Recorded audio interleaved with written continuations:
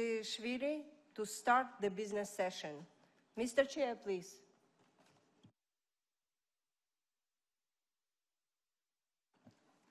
Good morning, Governors, President Asakawa.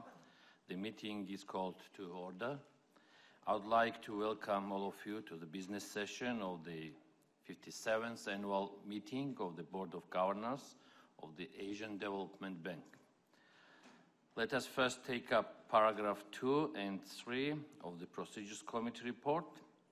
With regards to the provisional schedule of the business session, document BG 572, you will know that the schedule provides that we finish all the items on the agenda today. The provisions related to the conduct of the meeting, as set out in the document BG 573, are similar to those adopted in previous years. I take it that these two documents are acceptable and that we may approve them as recommended by the Procedures Committee.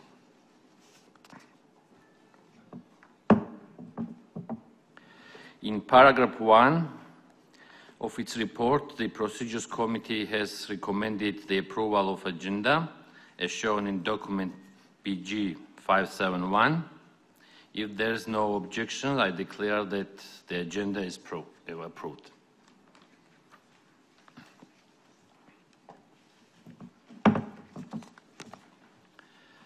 Let us now take up the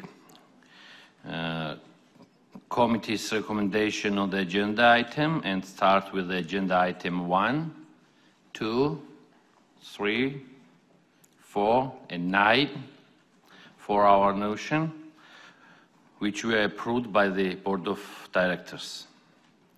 Item 1 is the ADB annual report for 2023, and item 2 is the update to the rules of regulations as contained in document BG 574. Item 3 is the budget for 2024, which encompasses the budget for ADB and the ADB Institute, as shown in document BG 575. Item 4 is the status of financial resources as contained in the document BG 576, and item 9 is the report to the Board of Governors on gender diversity at the ADB Board of Directors as contained in the document BG 579. As recommended by the Procedures Committee, I propose that the Board takes note of these 5 items accordingly.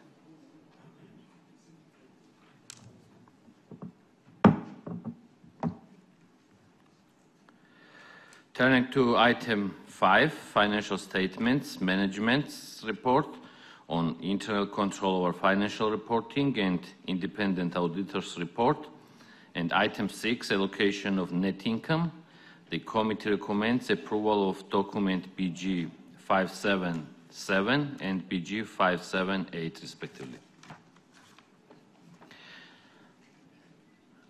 In the absence of any objections, I declare these 2 items approved and the draft resolution as submitted by the Procedures Committee are adopted.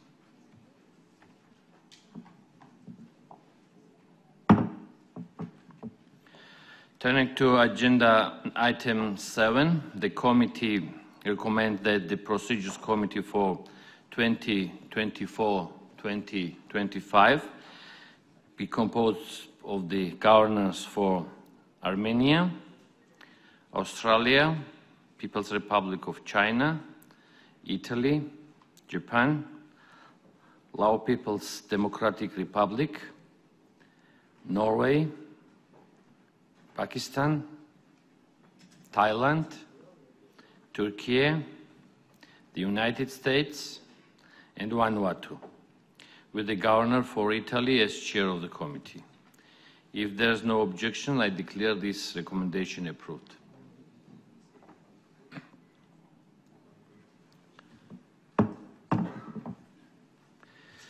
I congratulate the newly appointed members of the Procedures Committee.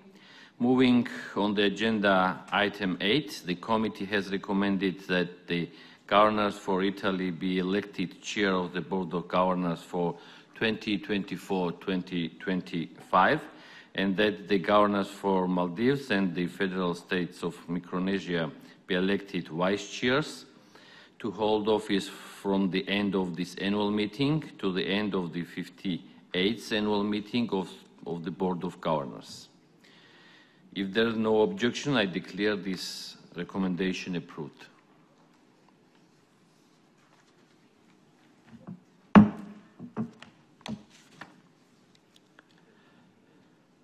I have great pleasure in congratulating the Governor for Italy on their election as chair of the Board of Governors for 2024-2025.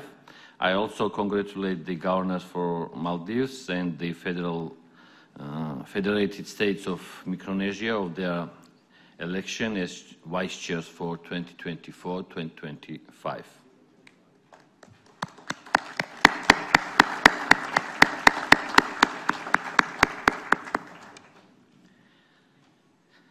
At this point, allow me to say a few words as chair of the Board of Governors.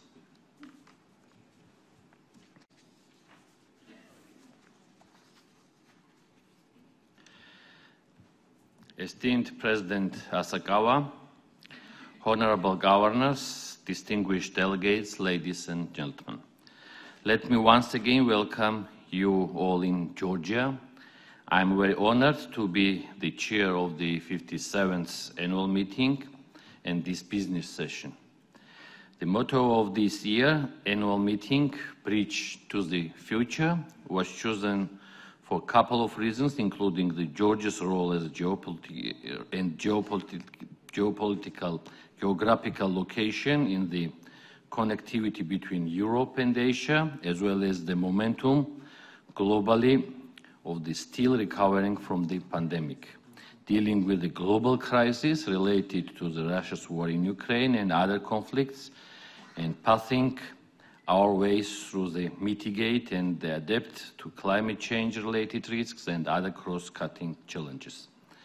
While Georgia is gradually progressing on its path to achieve the strategic goals, receiving EU candidate status, finalizing backbones infrastructure, and enhancing the middle corridor connectivity and building strong human capital, there is so much more to be done.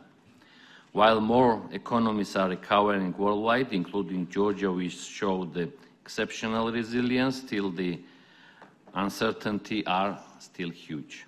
In 2021 and 2022 period, along with the negative impacts of the post-pandemic period in Russia's Ukraine war, as well as very robust fiscal consolidation, economy managed to grow in double-digit 2 years in a row and come back to pre-pandemic trend. Higher than average growth continues in 2023 and 2024, with the preliminary growth of 7.5% in 2023 and 7.8% in the first quarter of 2024. Our policy priorities in this challenging environment continues to be maintaining macroeconomic stability and to prepare for any reversal of temporary positive factors, mitigate negative impacts and ensure long-term sustainability of the structural reforms. Georgia continues successful cooperation with the bank through its diversified portfolio, approximately 4.5 billion, for public and private sector. We trust and believe in the future cooperations with ADB in the priorities areas for Georgia: energy security and independence through increased green and renewable generation and enhanced connectivity in transmissions, including upcoming Black Sea undersea cable project, road and digital connectivity infrastructure, reforming corporate governance and investing in human capital are among the high priority areas of our agenda. To bridge to the bright future, we all require strong regional synergy and support to the development partners. The MDB's support is crucial with the diversified and innovative instruments that respond to existing constraints. The extreme nature of current challenges needs swift reply and out-of-box solutions. We would encourage the bank and the countries of operation to work together on the solutions that allow more appetite to borrow in a fiscally sustainable manner for achieving sustainable development goals and climate agenda requirements. Again, we are extremely glad for the opportunity to host all of you in Tbilisi, and I'm looking forward for fruitful discussion today. Thank you.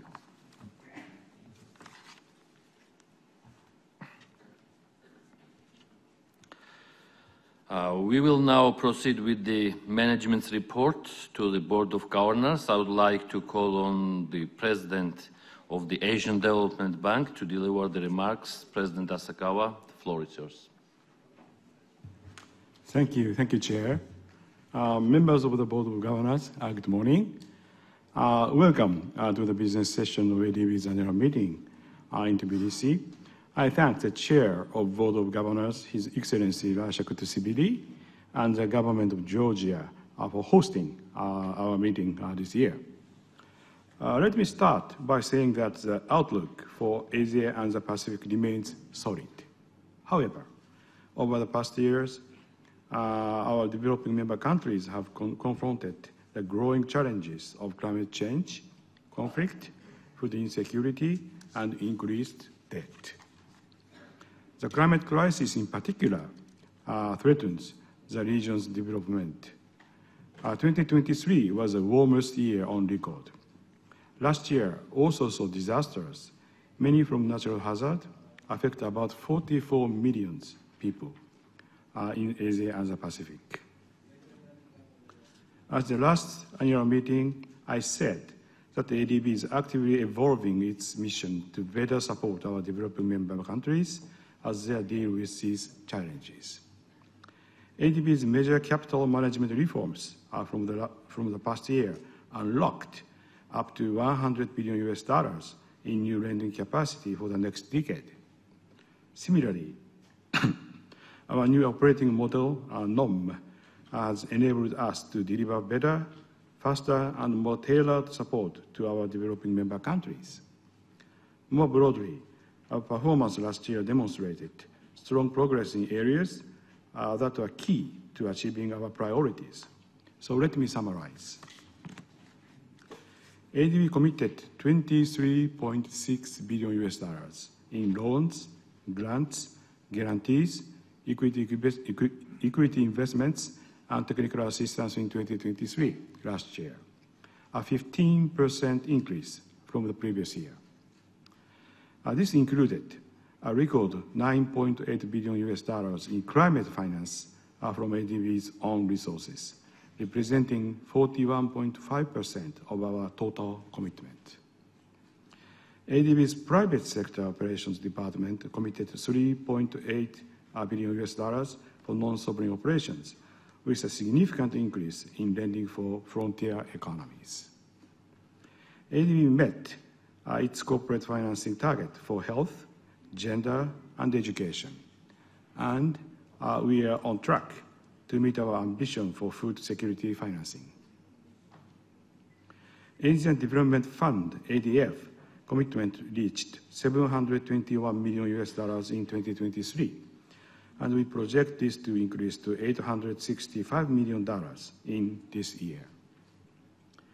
ADB also introduced favorable concessional lending terms to small island developing members. ADB launched the Innovative Finance Facility for Climate in Asia and the Pacific, IFCAP in short, a landmark guarantee mechanism to scale up the region's climate investment. At the 28th Conference of Parties, COP28 in Dubai, we unveiled our climate change action plan for 2023 to 2030. This will guide support to our DMCs in achieving their nationally determined contributions and mobilize finance to help countries transition to low-carbon and climate-resilient economies. We also have important efforts on the horizon.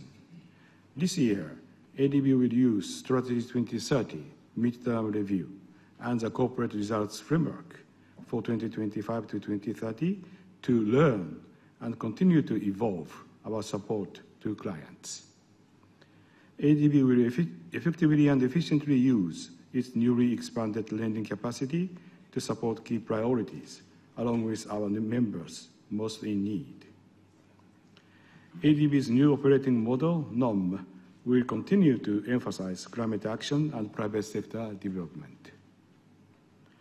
To advance our shifts under the new operating model and ensure accountability, we will also introduce new ways of working.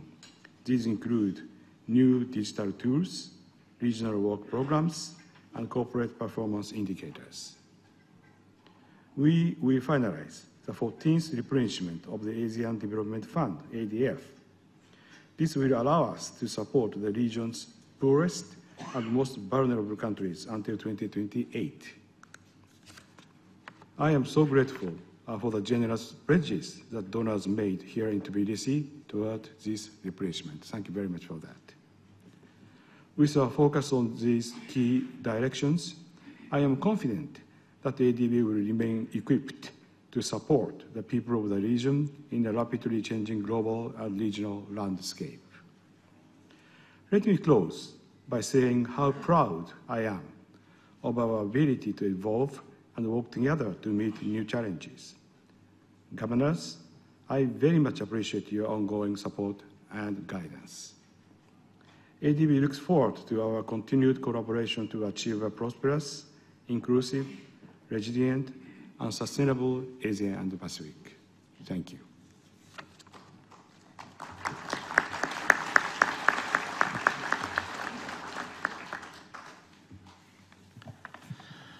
Thank you, President Asakawa.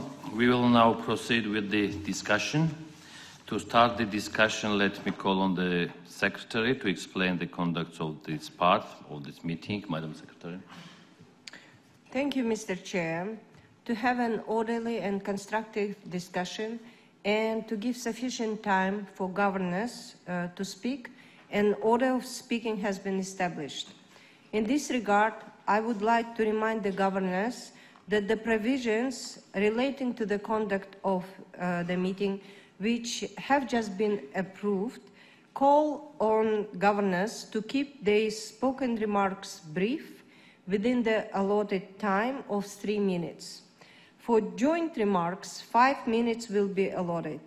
Please be assured that your full written remarks will be included in the summary of proceedings of the meeting. To help governors pace themselves, a system of signaling lights has been installed on the screens. We would request the governors conclude the remarks as soon as possible when the light turns red. Headphones are provided for simultaneous interpretation, and channels for various languages are flashed on the screen. With the Chair's permission, we propose to take 3 5-minute breaks during the session. Thank you. Over to you, Mr. Chair. Thank you. Distinguished governors, Mr. President, let me call on the governor for Japan. Thank you, Chair. Good morning, everyone. Please use your headset as I'll speak in Japanese.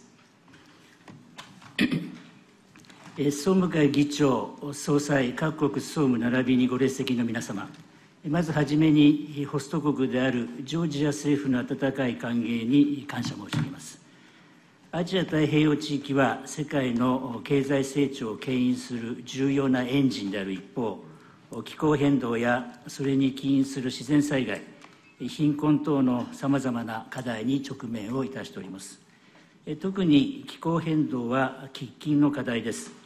日本は保障を使った革新的な資金動員イニシアティブである IF キャップに対し、すでに表明したグラント枠への$2500万の貢献に加え、先般成立した予算に基づき、保証枠を通じた$6億の信用保管を供与し、約30億ドルの資金余力の拡大に貢献いたします。また、開発効果をさらに高めるためには、国内財源の活用、債務持続性の確保、質の高いインフラの構築なども不可欠であり、ADB の一層積極的な役割を期待いたします。さらにこの総会に先駆けて、ADF14 の増資交渉が終了し、約50億ドルの状況的資金が確保されたことを歓迎いたします。日本は ADF の最大ドナーとして、島諸国を含む脆弱国の持続可能な開発を支援すべく、約1620億円の拠出を表明いたします。最後に ADB が引き続き地域の繁栄に向けて大きな役割を果たすことを期待し、2027年の第60回 ADB 総会を日本に誘致したいと考えております。各国総務をはじめ関係者の皆様のご支持を賜りたく存じます。日本は浅川総裁のリーダーシップのもと、今後も ADB がその経験と強みを生かし、MDBs が直面する世界共通の課題の解決に向けて主導的に取り組んでいくことを期待をいたします。ありがとうございました。I thank the Governor for Japan. Now I call on the Governor for United States. Thank you, Chair. It is a great pleasure to be in Tbilisi, and I thank our Georgian hosts for their generous hospitality, amazing cultural events, and delicious walnut-infused delicacies. We meet after a year of relatively strong and resilient growth. Still, the recovery is uneven, and many countries remain vulnerable to shocks, including to the existential issue of climate change. Many countries are seeking to manage risks amid tight global conditions and high debt levels. The midterm review of Strategy 2030 is an opportune moment to reflect on ADB's successes and needed refinements against this backdrop. President Asakawa, Masa, thank you and your team for your tireless work to make ADB a reliable and effective partner for the countries of this region. And I would like to extend a special note of appreciation to Wochung It's his last annual meeting. The successful replenishment of ADF 14 is a powerful example that a robust financial package follows a strong policy package. The robust $5 billion replenishment will help the region's poorest and most fragile countries, particularly climate-vulnerable Pacific Island countries and the people of Afghanistan and Myanmar. Since Secretary Zelen's call for MDB evolution, ADB has been at the forefront of delivering progress on many fronts. Yet, the work is far from finished. ADB has made significant strides in responsibly stretching its balance sheet, unlocking about $100 billion in additional lending capacity.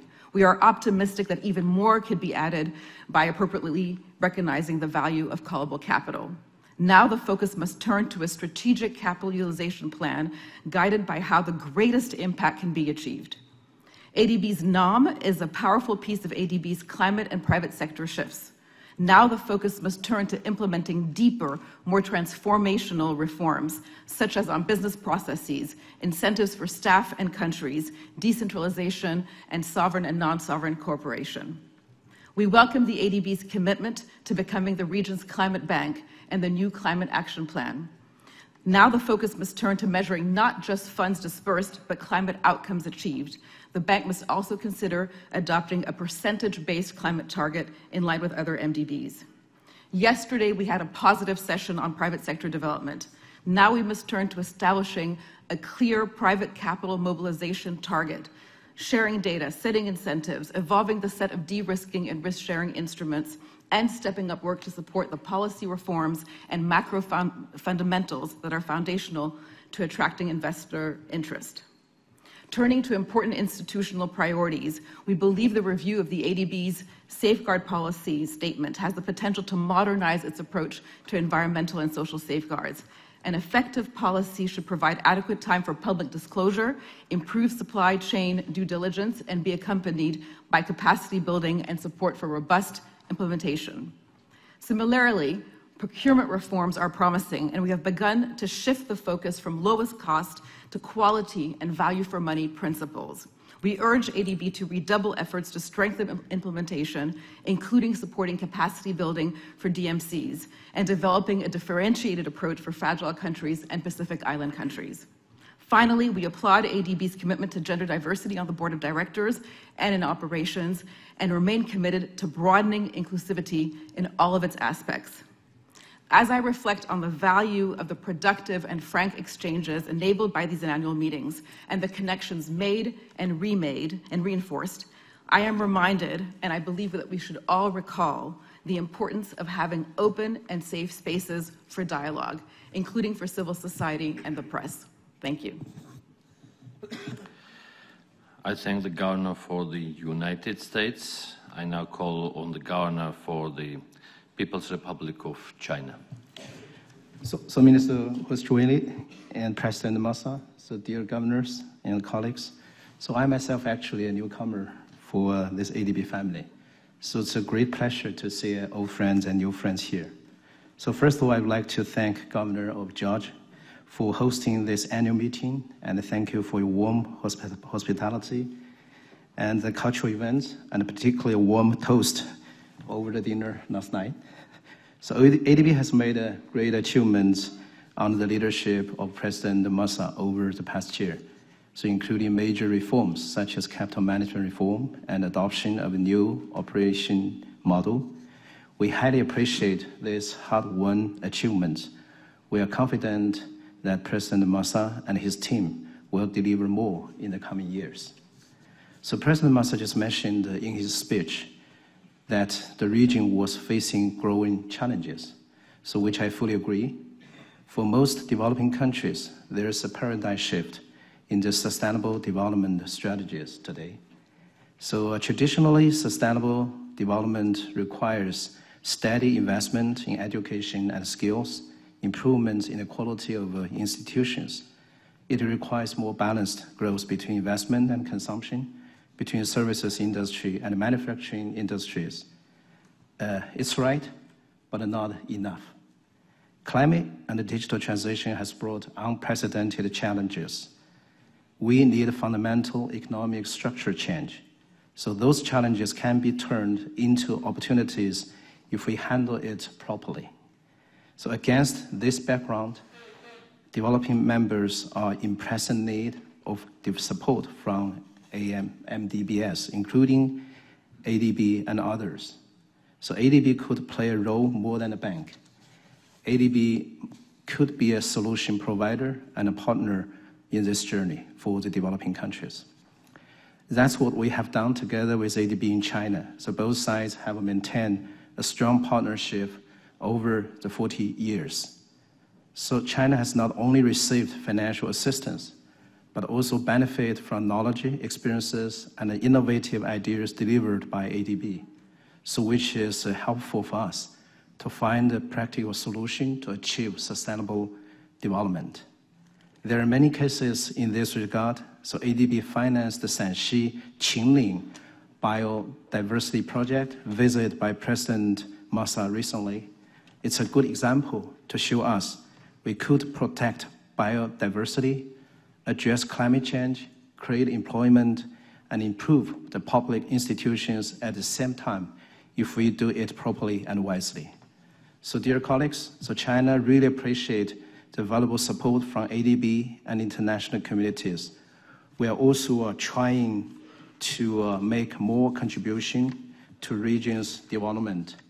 So in light of the significant role ADB played to support the poorest and the most vulnerable people in Asia and the Pacific, China pledged $183 million to ADF 14. So demonstrate a significant increased contribution to the poverty reduction endeavor in this region. So we look forward to a more fruitful, closer cooperation and a partnership with ADB to build the bridge to the future. Thank you.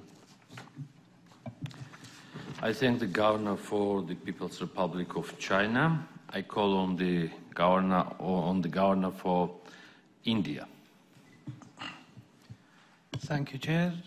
Chair of the Board of the Governors, distinguished members of the ADB's Board of Governors, President of the ADB Board of Directors, heads of delegations, distinguished guests, ladies and gentlemen. At the outset, I join my colleagues in thanking the government and the Governor of Georgia for hosting us and for their warm hospitality.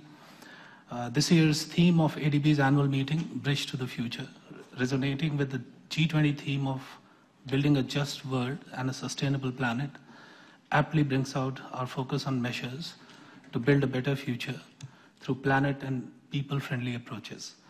As the nations in Asia and the Pacific grapple with the complexities of global economic landscape manifested in slow post-pandemic economic recovery, near stagnant global economic growth, increasing inequalities, and the challenges posed by the climate change, India has converted the challenges into opportunities and opportunities into concrete action. It is the result of proactive policies and actions over the last 1 decade that India has not only recovered quickly from the impact of the pandemic, but has also emerged as one of the fastest growing economies in the world, despite challenges. In line with our commitment to support the smaller economies in the region, we have increased our contribution to the ADF 14 to US $58.17 million. We are confident that the larger pool of much needed resources resulting from a successful replenishment of ADF shall be deployed effectively and lend much needed support to the smaller economies in the region, especially for tackling the challenges posed by the climate change. ADB, we believe, has a critical role in facilitating measures of faster economic development, reducing poverty, and promoting regional cooperation, while effectively addressing the challenges in delivery of global public goods. However, to play a center stage role, especially in addressing the ambitious climate agenda, ADB is expected to grow bigger, better, and bolder, in line with the New Delhi Declaration of the G20, based on the detailed recommendations made by the independent expert group appointed under the auspices of India's G20 presidency. We are happy to note that ADB is proactively implementing the recommendations of IEG to live up to the aspirations of being the trusted development partner of the fast-growing economies of Asia and of transforming itself into a climate bank. ADB shall have to not only continue to pursue these reform measures, but would also have to assist members in catalyzing significant private sector investments, especially for climate finance, in addition to concessional financing, coupled with technology transfer in line with the Global Challenges Funding Mechanism recommended by the G20. A bigger and bolder ADB can produce better results if it transforms its business processes, such as moving away from isolated and smaller individual projects, project-based funding, towards multi-year transformative, strategic, and programmatic funding approaches. We hope that the ADB's new operating model will result in better operational efficiencies and significant reduction in processing time in lending operations. We note with concern that economic growth and dealing with the remaining poverty do not find place in the enhanced focus areas of the ADB in the review of its strategy 2030. We urge ADB not to overlook the ADB's charter mandate of growth and shared prosperity. I would like to assure the ADB and all the members of the ADB of India's continued support to work towards accelerated, inclusive, and sustainable growth in Asia and the Pacific. Thank you, Chair. I thank the Governor for India. I call on the Governor for Australia. Good morning. It's my great pleasure to deliver this statement as Australia's temporary alternate governor. I send the warm wishes of Australia's Governor, who could not join you here. Australia's Treasurer, Dr. Chalmers, is preparing Australia's federal budget, which will be delivered in 1 week. Firstly, I express my great gratitude to the Government of Georgia for its warm hospitality and leadership as hosts of the 57th annual meeting. I also thank President Masa for your leadership of the ADB and your excellent team's work at this meeting. The theme of Bridge to the Future captures the important role ADB has in helping Asia and the Pacific navigate the challenges of the present while investing more prosperous, resilient future. We are optimistic about the economic resilience we are seeing in Asia and the Pacific. However, with shocks always just around the corner, it is that much more important to work collectively to ensure hard-won development progress is not easily eroded. On this, I would particularly like to highlight the perseverance and resolve the bank has shown through multiple crises over the past few years. We want the bank to remain the multilateral bank of choice for developing member countries in the region, and Australia remains staunchly committed to supporting the bank's evolution agenda to achieve this. I applaud ADB's leadership in balance sheet optimisation and especially commend the bank's efforts to unlock $100 billion in additional lending capacity over 10 years. This is precisely what developing countries have been calling on multilateral development banks to do. Deploying this additional lending capacity to support transformative climate action while helping address the region's development challenges will be a further test of ADB's ability to evolve. Australia knows that ADB and the public sector cannot meet the investment gap alone, and we are aligned with mobilising private sector action to meet the challenge of climate change. We are stepping up our international engagement on sustainable finance, and we stand ready as a partner to developing member countries and to the ADB. Australia is very proud to once again be pledging its support for the Asian Development Fund, which underpins the bank's operations in the Pacific. We are very pleased to see ADB listening to the calls from our Pacific members and applaud the announcement of new concessional lending terms for all small island developing states last year. Australia welcomes the report presented to governors on gender diversity. We welcome the progress on gender equality at the ADB Board of Directors and encourage the bank to align its senior staffing profile to its commitment to gender equality in the region. Finally, we recognise the critical role the bank has in the region in deploying development and climate capital and providing essential expertise in project delivery. I call on the ADB to maintain its commitment to deliver effective in-country engagement and project implementation to embed the differentiated approach the bank wants to have for our Pacific partners. Thank you very much. I thank the Governor for Australia. I call on Governor for Indonesia. Thank you, Chair. First of all, I would like to extend our sincere gratitude to the government of Georgia for the warm hospitality and exceptional collaboration with the ADB in organizing the 57th ADB annual meeting. I would like to also congratulate and support President Asakawa for his outstanding leadership in guiding ADB through various global challenges, from pandemic, now with the increasing high interest rate, as well as the climate change.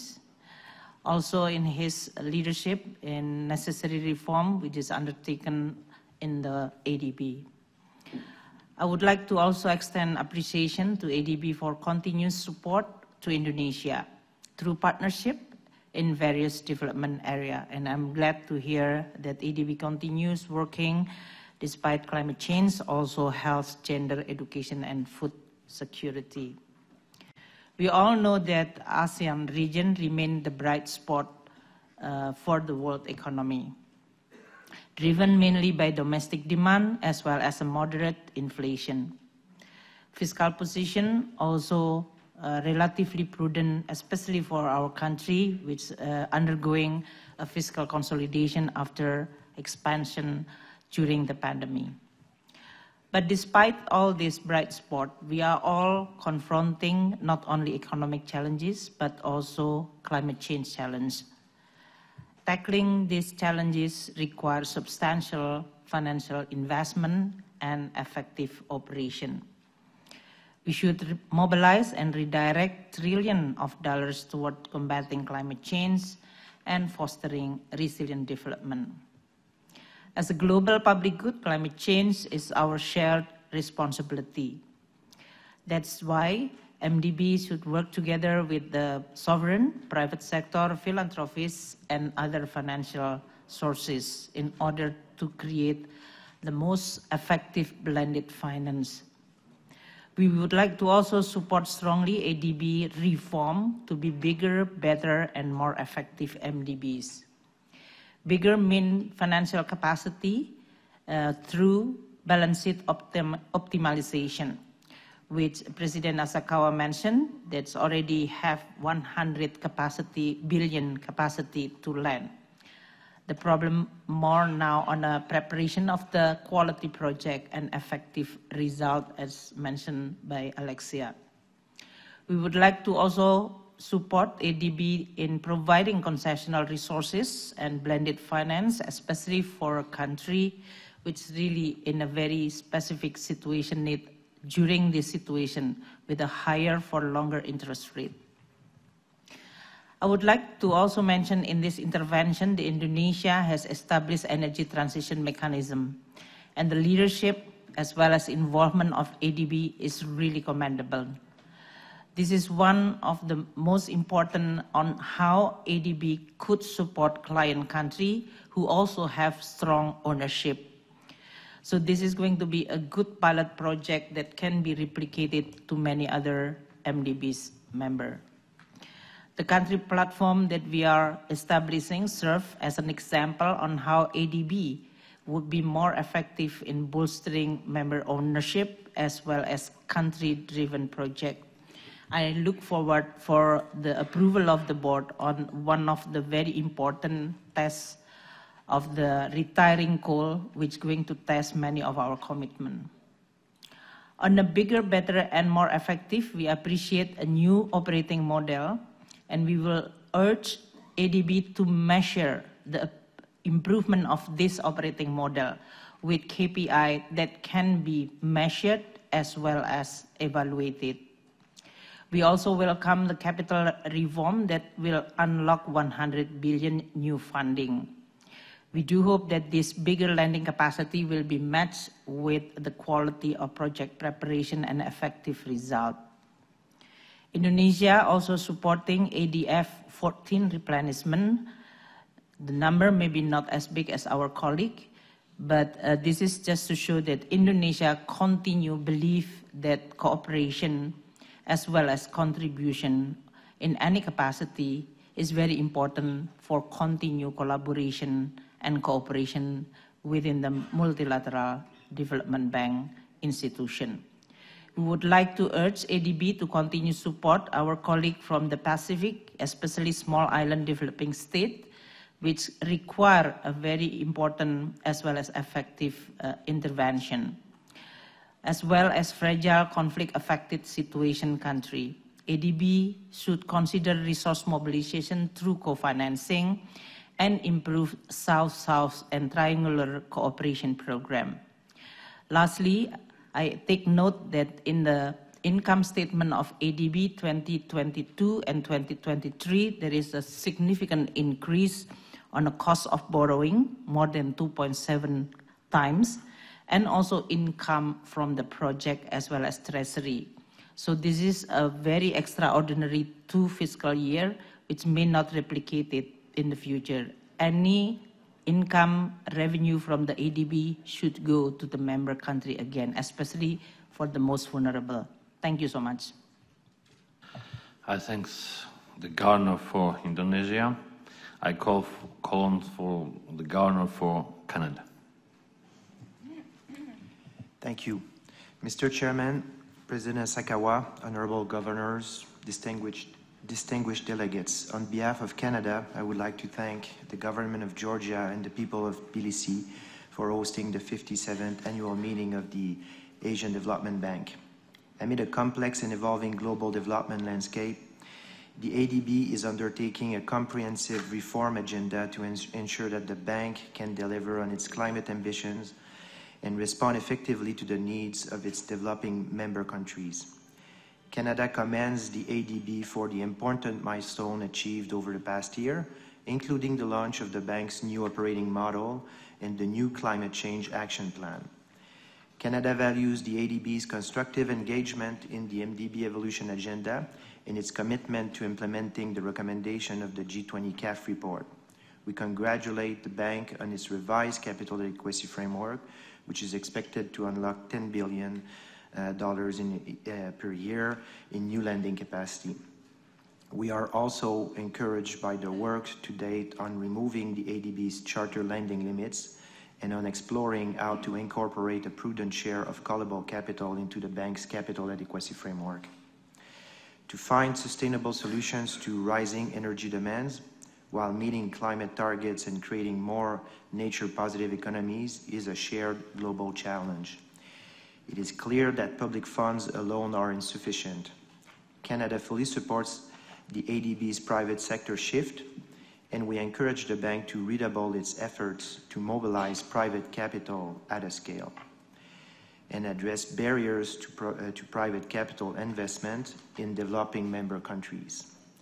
Canada's partnership with the ADB in climate finance is a good example of how we can innovatively work together to mobilize much-needed private capital to address the climate crisis. Our partnership has led to many firsts in the region: the first floating solar park in Vietnam, the first cross-border wind power plant in Asia. The demonstration effects of these initiatives cannot be underestimated, providing an important stepping stone to bringing similar initiatives to scale in support of sustainable economic development and transforming livelihoods. And we have shown that this can be done while providing a gender equality, where taking an inclusive and just approach yields significant benefits to both economies and societies. To achieve all these priorities, momentum is key. The midterm review of Strategy 2030 is a linchpin for directing the implementation of ADB's climate and private sector ambitions. This review will also be a pivotal moment for the deployment of its increased lending headroom under its revised capital adequacy framework. We look forward to working with the bank to ensure the success of the review. Finally, Canada congratulates the bank on having secured a successful replenishment for the ADF. This will allow for sustained financing to provide critical support for the most vulnerable people in Asia and the Pacific. Canada is steadfast in our commitment to the region, as outlined in our Indo-Pacific strategy, which guides our engagement for the coming years. We will continue to be an active, engaged, and reliable development partner in the region today and in the future. Thank you very much. I thank Governor for Canada. Governors, we will be having a 5-minute break.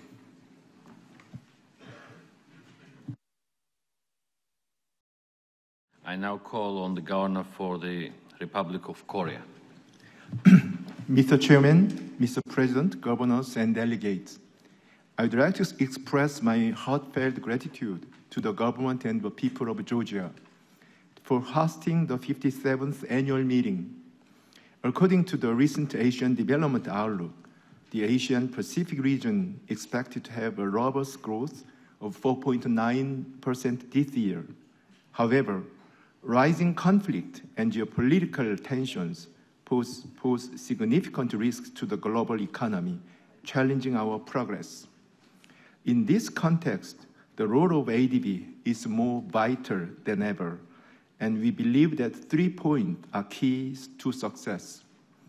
First, flexible and responsive execution of the Strategy 2030 is crucial for ADB's development effectiveness.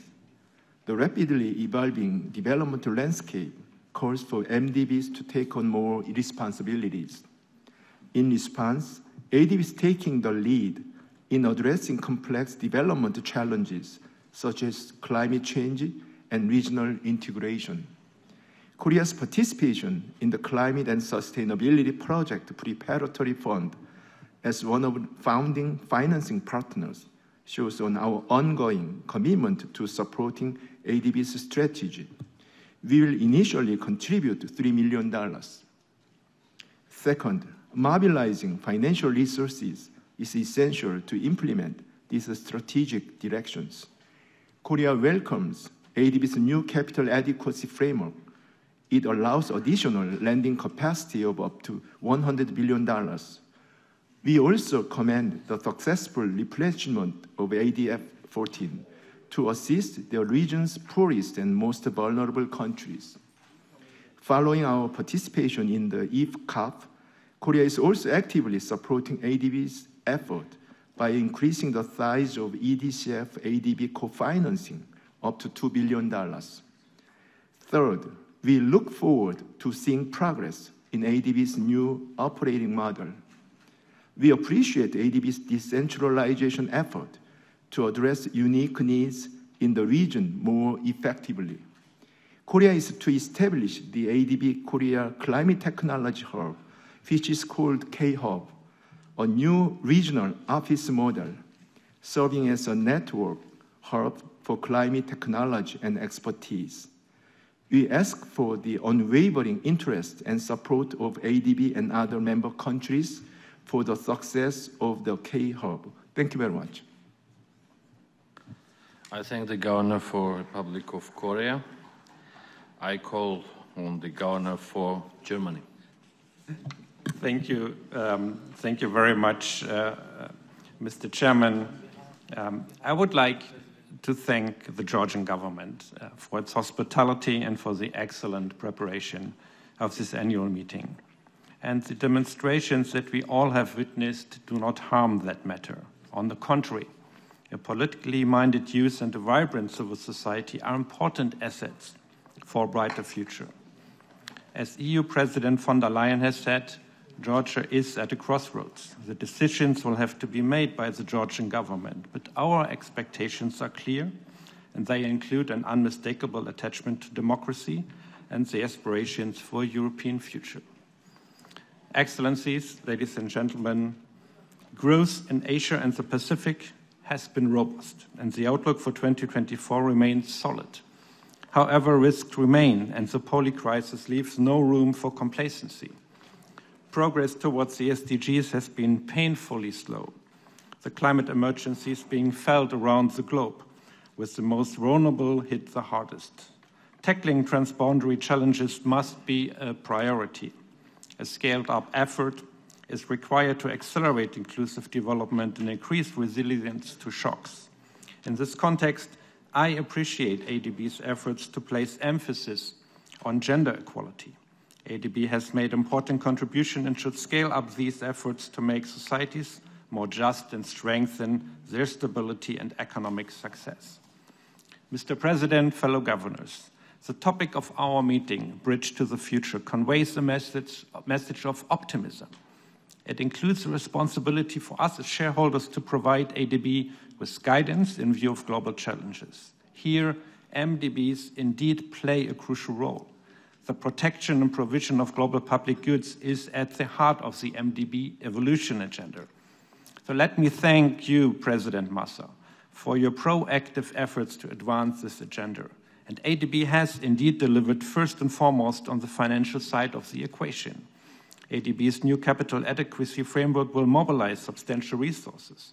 Importantly, ADB will need to safeguard its AAA rating and preferred creditor status.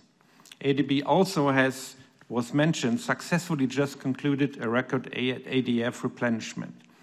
ADF 14 will give increased attention to addressing inequality, additional resources for SIDS, and support for Afghanistan. Let me again congratulate you, President Massa, on this landmark success. Mobilizing financial resources is key, but in itself not sufficient. The review of ADB Strategy 2030 needs to provide clear strategic directions. Our expectations in this context are very clear. First, we will continue to be a focus on fighting poverty and inequality, but this is not enough. Development achievements are being put at risk by global challenges. A clear commitment to support regional and global public goods is required. Investments in climate action, biodiversity, pandemic prevention, and promoting peace and security need to increase. And ADB's new business model needs to provide incentives for expanding related activities. Second, supporting transformative processes requires investments by the private sector. We had a successful meeting on that. I believe it remains very important. And briefly, the third point I want to mention, ADB's corporate results framework will need to ensure that strategic directions are operationalized and outcomes tracked. And last but not least, no one MDB alone can successfully be itself in the endeavor of fighting global poverty challenges. So we need to work as a system, as it has been mentioned several times here. I want to underline that. So let me close by underlining that Asia and the Pacific is not just facing global challenges, it also has wealth and creativity. ADB can indeed be a bridge to the future if it builds and further mobilizes this potential. I thank you all very much. Thank you. I call on the Governor for Malaysia.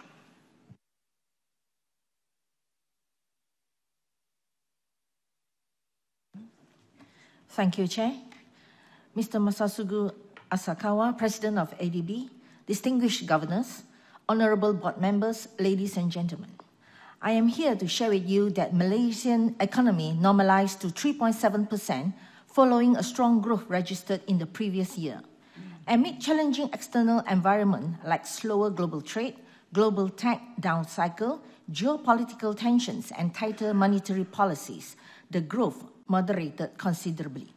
Despite the challenging external environment, we remain optimistic that growth in 2024 will be supported by resilient domestic expenditure, improvement in external demand, and implementation of catalytic initiatives under the various national master plans. Meanwhile, the IMF is projecting a rebound in global trade growth from 0.4% in 2023 to 3.3% in 2024. With the uphold of Malaysia Madani concept based on 6 core values, namely sustainability, prosperity, innovation, respect, trust, and compassion, Prime Minister Anwar Ibrahim and the whole administration always strive for the best and strengthen political stability to establish a harmonious, united, and prosperous Malaysia. As a consequence, business confidence in Malaysia increased to 89 points in the fourth quarter of 2023 from 79.7 points in the third quarter of 2023. Nevertheless, we are not to be complacent and will continue to climb for higher ground. 2024 would be the government's implementation year. Malaysia is an open trading economy. Hence, external factors will directly affect the country's economic position, the performance of the ringgit and trade. However, Malaysia's diverse economic structure and strong foundations built over the years have bolstered economic resilience and put our country on a stable growth pathway. Bridge to the Future, the theme of the ADB 57th Annual Meeting, reflects the imperative roles of ADB to come up with more and more high-impact initiatives, to execute and to spearhead the development of the Asia and Pacific region. On one side of the bridge is the past, on the other side is the future. Together with ADB, we build the bridge, we connect the bridge, we own the bridge, and we will cross the bridge to brightest future. We take note on the transformative capital management reform initiative by ADB. 2023 marked a year of significant achievement with the approval of capital management reforms and unlocking $100 billion in new funding over the next decade. We welcome the updated capital adequacy framework, which will boost ADB's annual commitments by $10 billion. It is very important for supporting critical development efforts. In addition, the counter-cyclical lending buffer will serve as a commitment to aid developing member countries during crisis. Malaysia acknowledges ADB's commitment to combat climate change and aligning operations with the Paris Agreement. In 2023, $9.8 billion were recorded in climate finance from ADB with a balanced approach to emission reduction in adaptation strategies. Along with ADB's Climate Change Action Plan for 2023-2030, strategies like Innovative Finance Facility for Climate in Asia and Pacific Financing Partnership Facilities and Climate Action Catalyst Funds have been showcased. My hearty congratulations to ADB and the government of Georgia on the successful hosting of the ADB 57th Annual Meeting held in the scenic Tbilisi.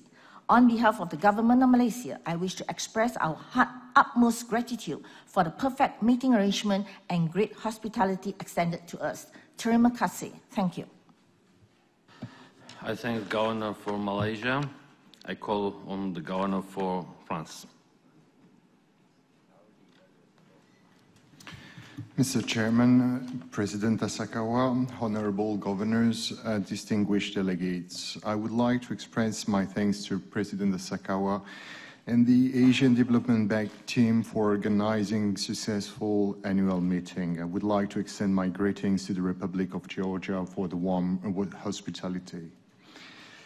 The Asia-Pacific region continues to face a myriad of challenges alongside remarkable opportunities for growth and development.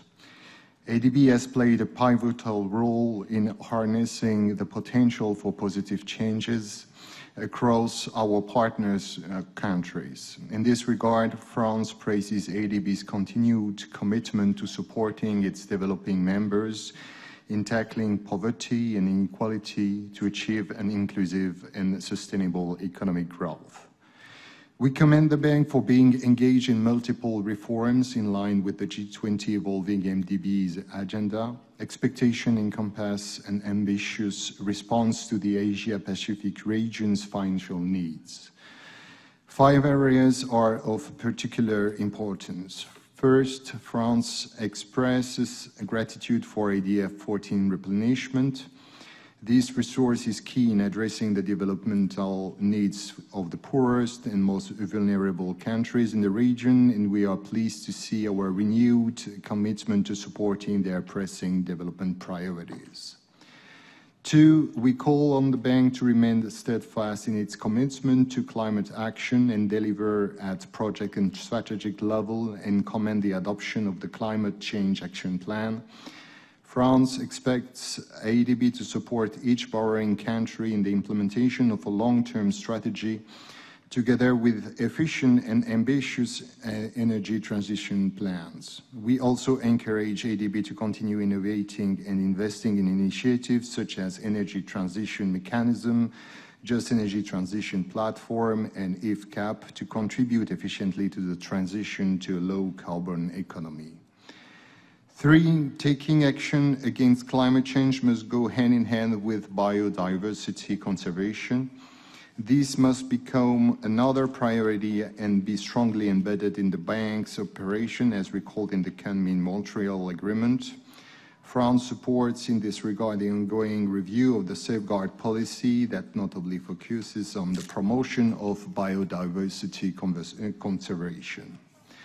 COP16 should be the occasion for ADB and peer MDBs to publish their methodology and present quantitative targets and their financing dedicated to biodiversity.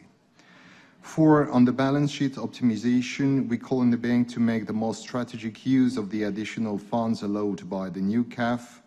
We welcome the integration of exposure limits in the new CAF, commend the fruitful engagement in the G20 discussion on callable capital, and we are committed to support the process of removing the lending limits from ADB Charter and exploration of SDR rechanneling. We are looking forward to engaging in discussion on the upcoming capital utilization plan and expect the bank to present well-assessed proposal that will allow strategic allocation of the fund. 5, the NOM implementation represents a significant milestone in the bank's effort to enhance its operational effectiveness.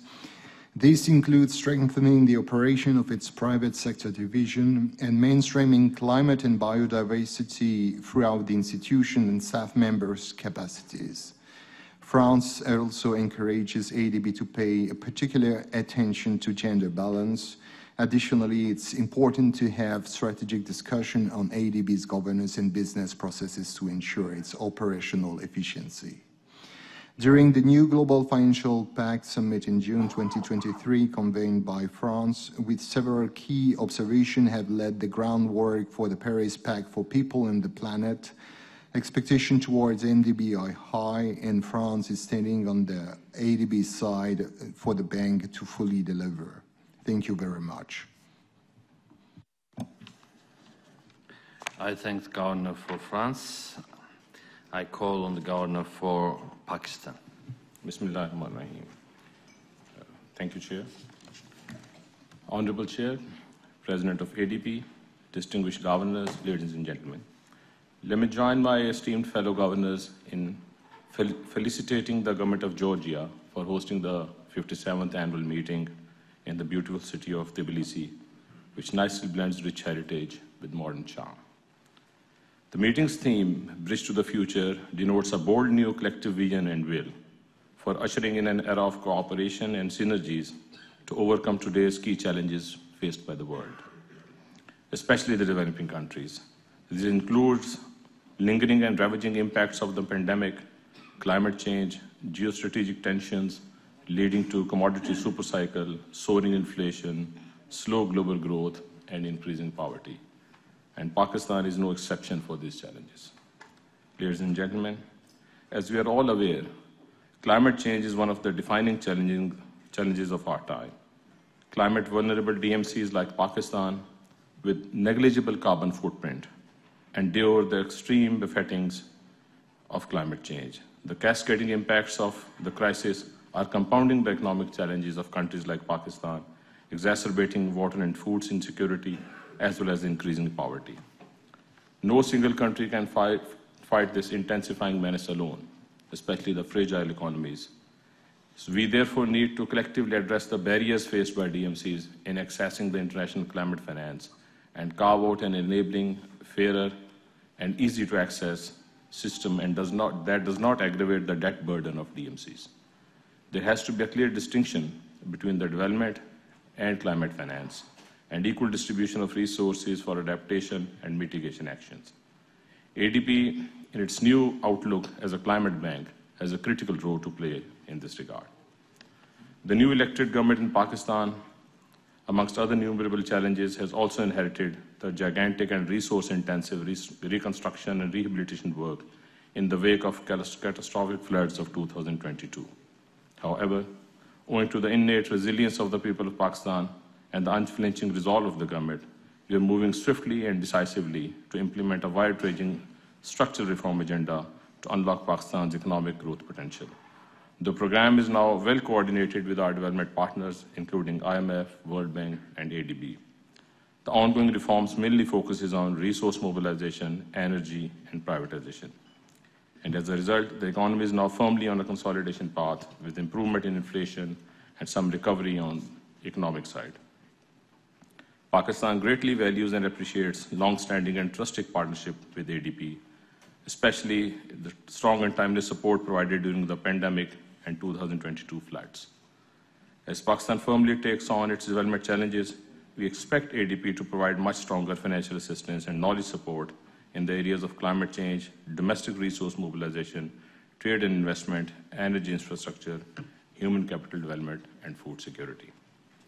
We fully support ADB's ongoing institutional and capital reforms. We commend successful completion of the Capital Adequacy Framework Review and unlocking $100 billion in additional financing over the next 10 years to support DMCs. We appreciate historical replenishment of $5 billion for ADF and TASF, which will allow ADB to enhance its grant operations and concessional lending. We expect that these additional resources will be deployed fairly and effectively towards high-impact interventions, including climate actions in the most vulnerable countries. We also welcome the introduction of sovereign exposure limits framework to better manage concentration risk and ensure equitable access to ADB's resources by all member countries. While we understand the need for managing concentration risk and equitable resource distribution, there's a need for managing the framework in a manner that does not in any manner disrupt the flow of ADB's assistance to low-income and high-risk countries where these resources are most needed to fight poverty, fragility, and climate change. Excellencies, the mission of building Bridge to the Future is fraught with multifaceted challenges that threaten our collective well-being and prosperity. However, these challenges are not greater than our collective will, capacity, and resources. By coming together as a global community and with shared sense of responsibility, we can surmount them and secure a better and brighter future for upcoming generations. Thank you very much for your attention. I thank the Governor for Pakistan. I call on the Governor for the United Kingdom. The United Kingdom thanks the Asian Development Bank and the Republic of Georgia for hosting this year's annual meeting. The UK values our partnership with the ADB, which is playing an important role in helping the region tackle the compound crises it has faced over the last few years, including COVID-19, climate change, increased energy costs, and supply chain disruption. the bank plays a critical role, offering predictable and substantial long-term financing and technical assistance. Last November, the UK set out our approach in the International Development White Paper. Our collective efforts to build a bigger, better and fairer international financial system are at the heart of our vision. A system that delivers for low and middle-income countries, and particularly for those that are fragile or affected by conflict. To that end, the UK is pleased to maintain our contribution to ADF 14 with a pledge of £120 million, helping to achieve the largest ADF in history. This reflects our long-term partnership with the bank, where we're the second largest cumulative contributor for project-specific grants and trust funds. We thank President Asakawa and the bank's dedicated staff for driving forward an ambitious agenda over the last year. For example, releasing $100 billion of extra lending via implementation of capital adequacy framework changes, achieving the top ranking in the 2023 DFI Aid Transparency Index for sovereign lending, and making impressive progress in supporting developing member countries to improve disaster preparedness, including through disaster risk financing instruments such as contingent credit and insurance. In the upcoming year, the ADB must ensure it maintains momentum, tackling inequality and addressing global food security, especially in the most vulnerable countries.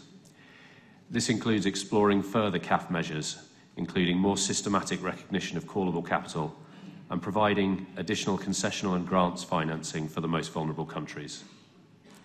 The ADB must also demonstrate how it will truly become the climate bank of Asia through stronger percentage-based climate finance targets, including for adaptation, by developing an innovative pipeline and by creating incentives which enable ambitious projects.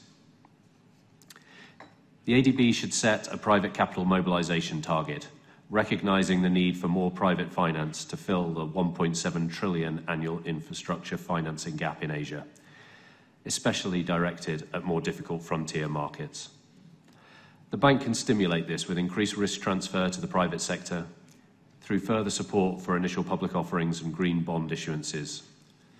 We welcome the recent Global Emerging Market Risk Database, GEMS, publication of recovery rates, and we urge the ADB, alongside other MDBs, to go further in publishing disaggregated data as soon as possible.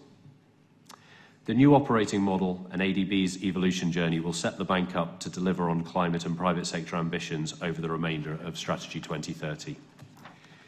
It is essential that decentralisation is accelerated to put more technical staff on the ground, including in low-capacity states. We look forward to continuing to engage with the ADB on these issues as the Strategy 2030 review process continues. I thank Governor for the United Kingdom. I call on Governor for Italy. Thank you, Chair, and let me start by thanking the government of Georgia for their great hospitality. This is an important year for the Asian Development Bank as we review Strategy 2030. This exercise should lead to a shared vision of ADB's evolving role as a trusted partner in Asia and the Pacific in the context of ongoing discussions to reform multilateral development banks to address development, while better integrating global and regional challenges in the operational model of the bank.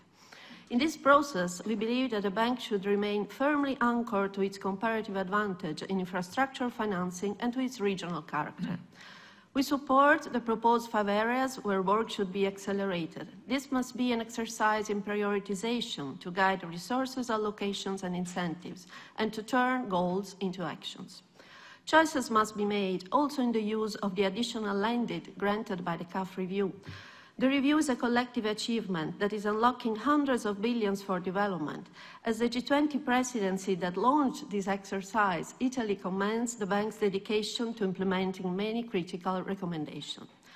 I will focus on 3 topics in the perspective of the bridge to the future. First, we are glad to see that the ADB is taking forward its commitment to incorporate low-carbon and climate resilience transformation in the development pathways of client countries. In 2021, G20 adopted an ambitious sustainable finance roadmap. The roadmap includes a number of actions to scale up sustainable financial flows. In this context, Italy has high expectations on the independent review of the multilateral climate and environmental funds and their better integration with MDB's work. Second, as co-chair of the G20 Joint Finance Health Task Force and as G7 presidency, Italy is committed to adding value to the work on pandemic prevention, preparedness and response, calling for a coordinated approach by international actors. ADB's role in supporting this work across developing Asia is crucial. Third, this year, the Italian G7 presidency will focus on promoting a human-centered governance of artificial intelligence, making it a reliable, safe, and sustainable source of economic, social, industrial, and scientific development. ADB's discussion on how to use AI to accelerate inclusive development is extremely useful in this context. Let me conclude by commending the Bank for a successful ADF 14 replenishment. While the ADF expands its horizon to embrace the transformative objectives of the evolution agenda, its primary focus must remain the sustainable and inclusive development of the poorest populations. Thank you, Chair. I thank the Governor for Italy. I call on the Governor for New Zealand. Tēnā koutou, Honourable Governors and President Asakawa. It is my pleasure to make these remarks on behalf of New Zealand. I would like to extend my sincere thanks to the Government and people of Georgia for the excellent hosting of this event and their warm hospitality, and the efforts of the ADB staff in supporting them to bring the event together. President Asakawa, the global environment in which the ADB operates is fraught. Global conflict and geopolitical tensions present serious risks, while the impacts of climate change, which poses an existential threat to many members, including our Pacific Island neighbours, are growing. And although the pandemic's impact are receding, its effects are still felt, including in higher debt levels, which limit members' ability to respond to these polycrises. The ADB and other multilateral development banks have critical roles in addressing both the causes and impacts of these challenges. Since we last met, the ADB has made important progress. This includes the new capital adequacy frameworks, unlocking of an additional $100 billion in new funding, the bank's success in mainstreaming gender equality into project design, the bank's increased support for climate adaptation and mitigation, and the increased proportion of private sector financing. We also commend the bank's efforts and donor contributions on the ADF replenishment, which surpassed expectations. Chair, New Zealand would support the bank developing a consistent, clear and understandable strategic framework that sets the direction of and provides incentives for the bank's work.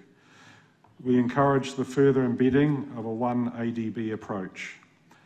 We also support the decentralisation agenda.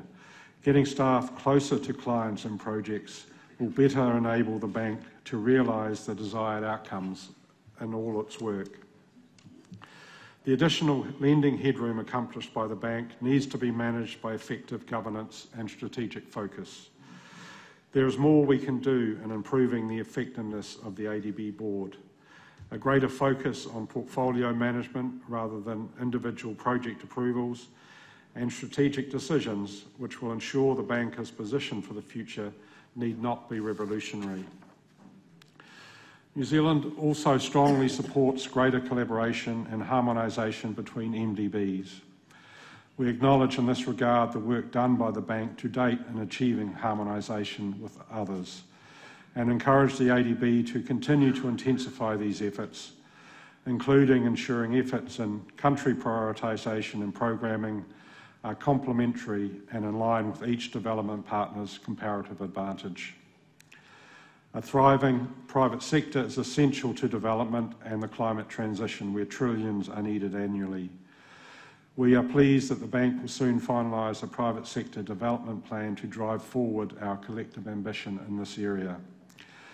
We will encourage this plan to underline its complementary role in supporting the climate change transition and the essential need to invest at all levels, from legislation and regulatory environments through to project prioritisation, financing, design and implementation. Finally, New Zealand again wants to challenge ADB members to be ambitious in what we can achieve, particularly in the focus areas of climate change, gender equality and private sector financing. The extra lending headroom arising from the CAF review, coupled with the framing provided by the midterm review of Strategy 2030 and the review of the corporate results framework, provides the opportunity to set out our ambition. Priority setting is one thing, but we need to identify our transformational projects that will materially demonstrate our collective ambition and how we are delivering against it. The time of small pilots is over. We now need to work at scale, with urgency and with a collective aspirational vision to adequately respond to the challenges we have before us. Thank you, Chairman. I thank the Governor for New Zealand. I call on the Governor for Taipei, China. Mr. Chair, Mr. President, Honorable Governors, distinguished guests, I would like to extend my gratitude to the ADB for the dedicated efforts in organizing this annual meeting, and to the host country, Georgia, for their warm hospitality. We recognize the ADB's unwavering commitment to our region and commend the notable achievements made under the leadership of President Asakawa over the past year. We realize that urgent need to boost climate finance lies at the heart of the call for MDB to tackle the climate emergence. We therefore welcome the capital management reforms aimed at enhancing the bank's lending capacity. In this regard, I'm optimistic about the success of amending the Charter as a demonstration of our determination in addressing climate change issues. I also commend the successful implementation of new operating model last year. I believe this action will enable the ADB to maximize its contribution as the climate bank for Asia and the Pacific. Further, I would like to congratulate the ADB for the efficient organization of replenishment discussion. We fully support its ongoing emphasis on FCAS and CEDARS, promoting more funding for climate change adaptation and disaster risk reduction strategies. However, we are concerned about the procurement qualities. In the Pacific region, we urge the bank to create fit-for-purpose procurement strategies and champion the adoption of quality-focused evaluation systems. Meanwhile, expanding market knowledge and sharing information widely will help attract qualified contractors from the region and beyond. I would also like to praise the Board of Directors for their progress in gender diversity. In 2023, female representation across board roles reached a historic high of 40%, underscoring the bank's commitment to gender equality and women's economic empowerment. We look forward to further progress in this area and stand ready to share our experience in promoting gender equality and diversity. As a founding member of the ADB, we have fulfilled all our membership obligation and responsibility and share the same goals as the ADB.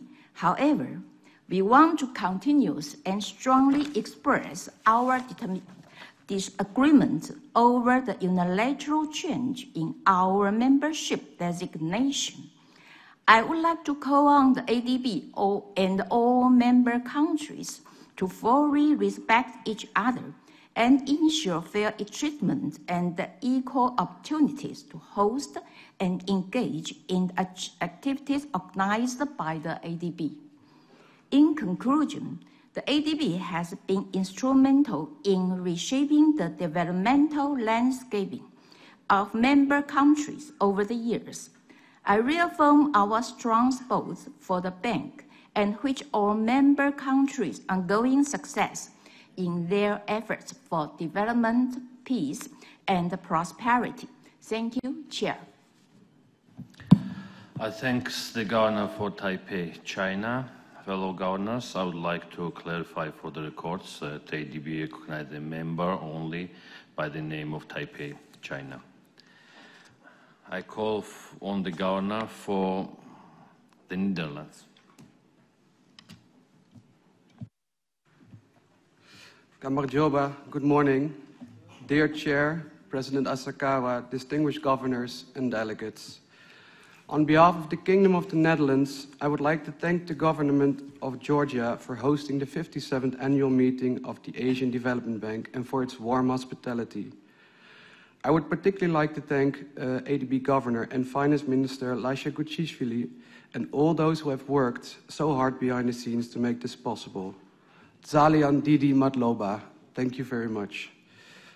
I would also like to thank ADB President Masatsugu Asakawa, all ADB management and staff for preparing and organizing the many meetings and events during this highlight of the ADB year. Today is the 5th of May.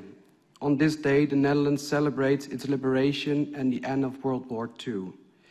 It's an important day for us to reflect not only on the importance of democracy, but also on the importance of providing room for the voices in our society, such as space for civil society. Room for diverse perspectives is an important foundation for multilateral organizations such as the ADB and enables us to provide the strongest solutions for the challenges we face. We find ourselves in the beautiful Tbilisi at the intersection of Asia and Europe at an important moment in ADB history.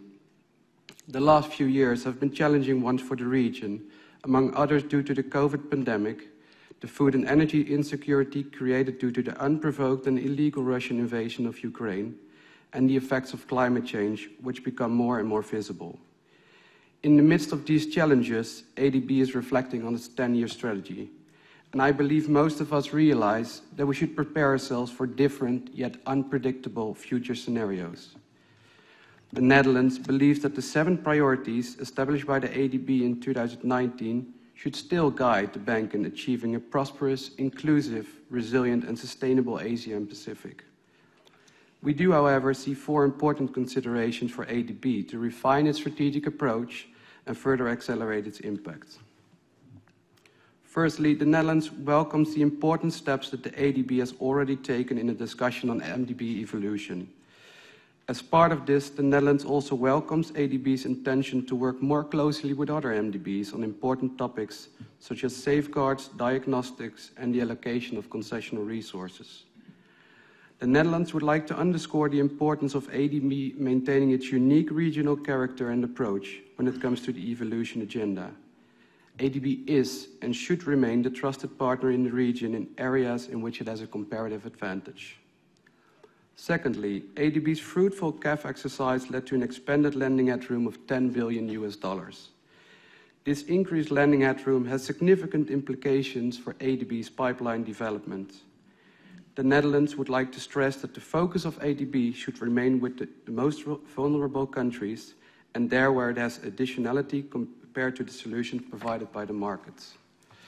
Moreover, we also believe that Group A countries should also benefit from an expanded lending headroom via increased transfers of net income to ADF in the coming years. A formula in which the amount transfer will increase automatically with an increase in allocable net income would be suitable here. Thirdly, although the Netherlands fully supports the increased focus of ADB on private sector development, climate, regional cooperation and digitalization, we believe that the work of ADB on domestic resource mobilization should remain a key focus. Tax income is the most important and most sustainable form of development finance. Building capacity in public financial management is therefore essential for ADB to achieve its vision. Lastly, development challenges have become increasingly complex and multidimensional. Investing in climate adaptation, for instance, cannot be done properly without looking at the interconnection with food, water, energy, and biodiversity. This requires sector and thematic experts to look outside of their silos. In addition, we have seen that the nature of these challenges is ever more differentiated and require local, tailor-made solutions. We therefore urge the ADB to build on the new operating model and strengthen cross-sectoral and locally led design of its operations.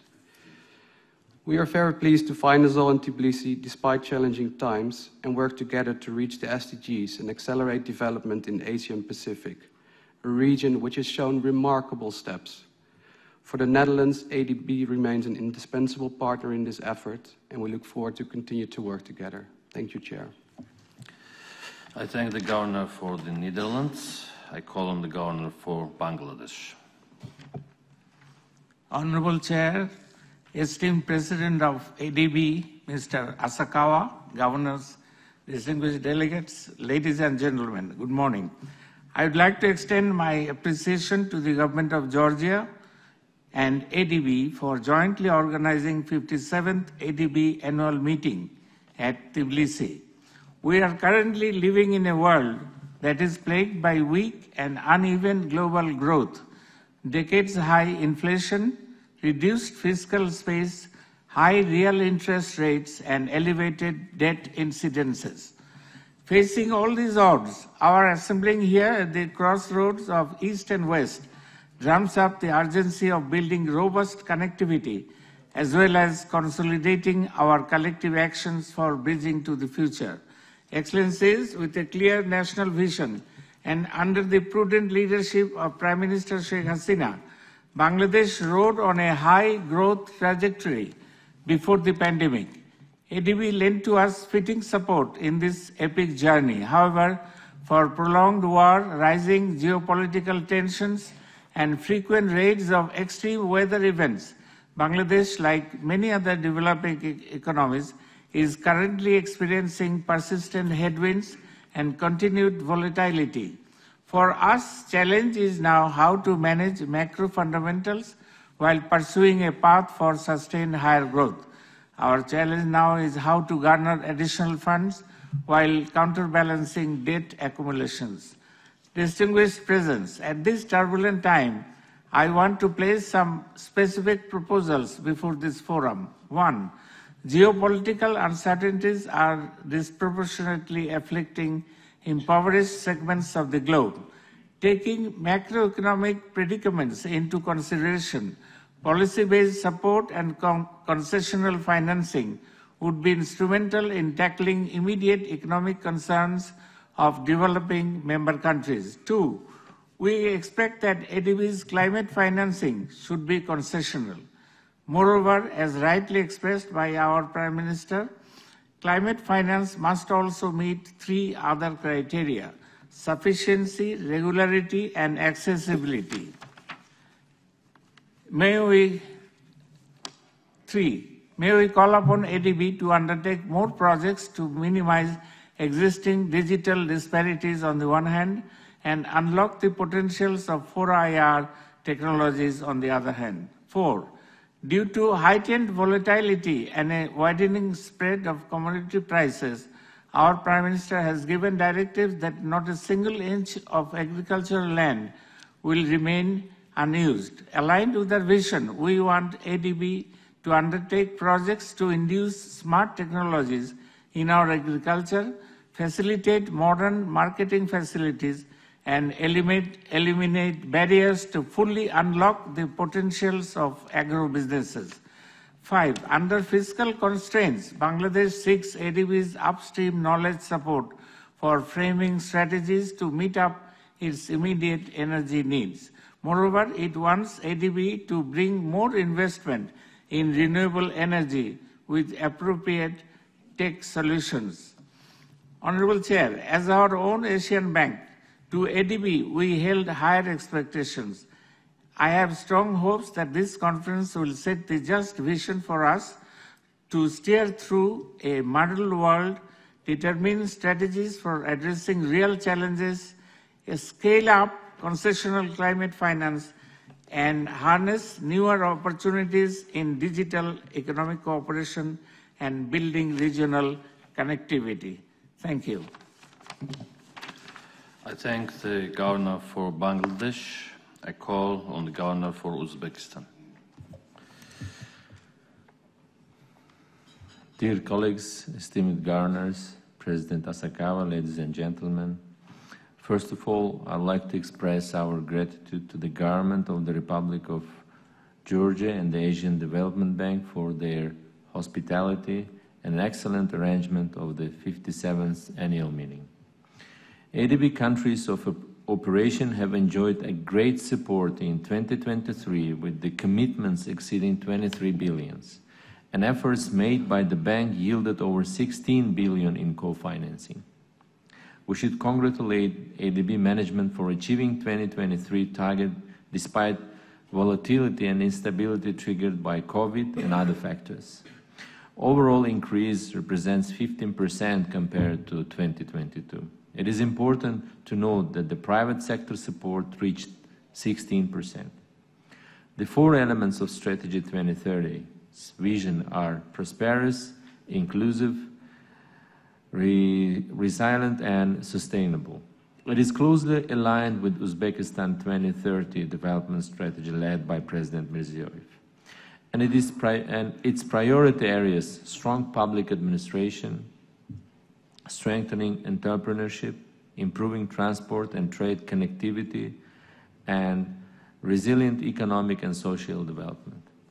ADB is a trusted partner that provides not only financing but also advises us on various reform areas through the policy dialogue, which is tailored to needs and conditions.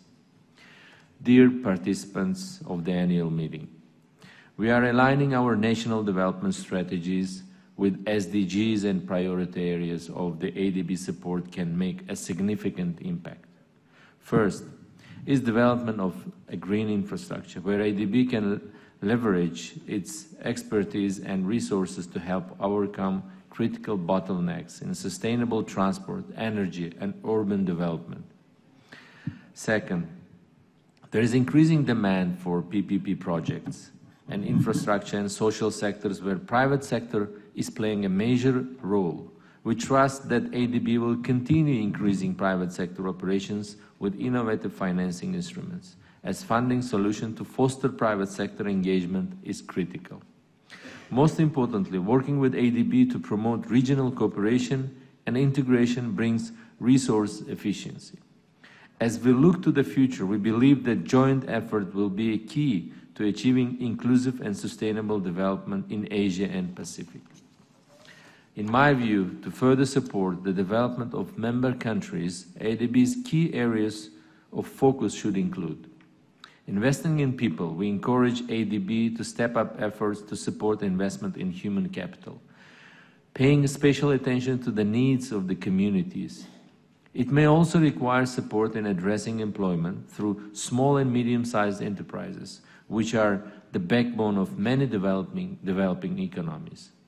Green, ambitious climate change resilience.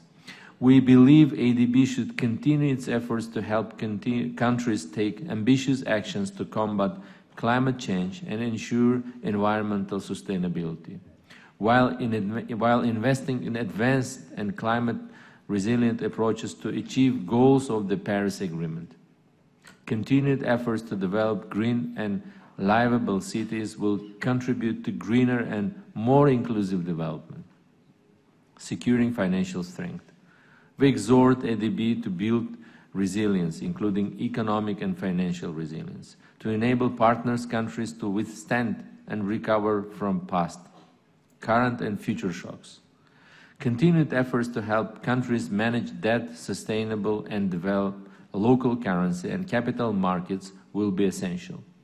Strengthening governance and institutions, as well as expanding effective and targeted social safety nets to better protect the most vulnerable, are important contributors. Promote sustainable infrastructure and digitalization. We welcome ADB's continued support of quality infrastructure. Supporting more equitable access to basic digital infrastructure will be an important element of these efforts. They'll accelerate efforts to harness the power of digital technologies to spur innovation that can drive progress toward SDGs, including access to the health, education, finance, and mobility. Collaboration among MDBs. MDBs shall continue to develop common approaches and standards in areas of collective focus, such as quality infrastructure, impact investment standards. This will promote common approaches to harmonize SDG management results for tracking and transparent reporting of results. Together, they will provide financing, policy, and knowledge support to help countries realize the future they want, as set out in the 2030 Agenda for Sustainable Development. Uzbekistan is committed to working closely with ADB and its member countries to build a better futures for our people. Thank you for your attention. I thank the Governor for Uzbekistan. I now call on the Governor for Switzerland. Mr. Chairman, Mr. President, Honorable Governors, ladies and gentlemen, on behalf of Switzerland, I would like to thank wholeheartedly Georgia for hosting this 57th annual meeting of ADB, for your excellent organization and really warm hospitality. And we also know that public demonstrations are part of a vibrant democracy. The Asia-Pacific region is confronted with many shocks. The continued repercussions of Russia's military aggression on Ukraine, rising geopolitical tensions and fragility, and the effects of climate change have a profound impact on the lives of the people in the region.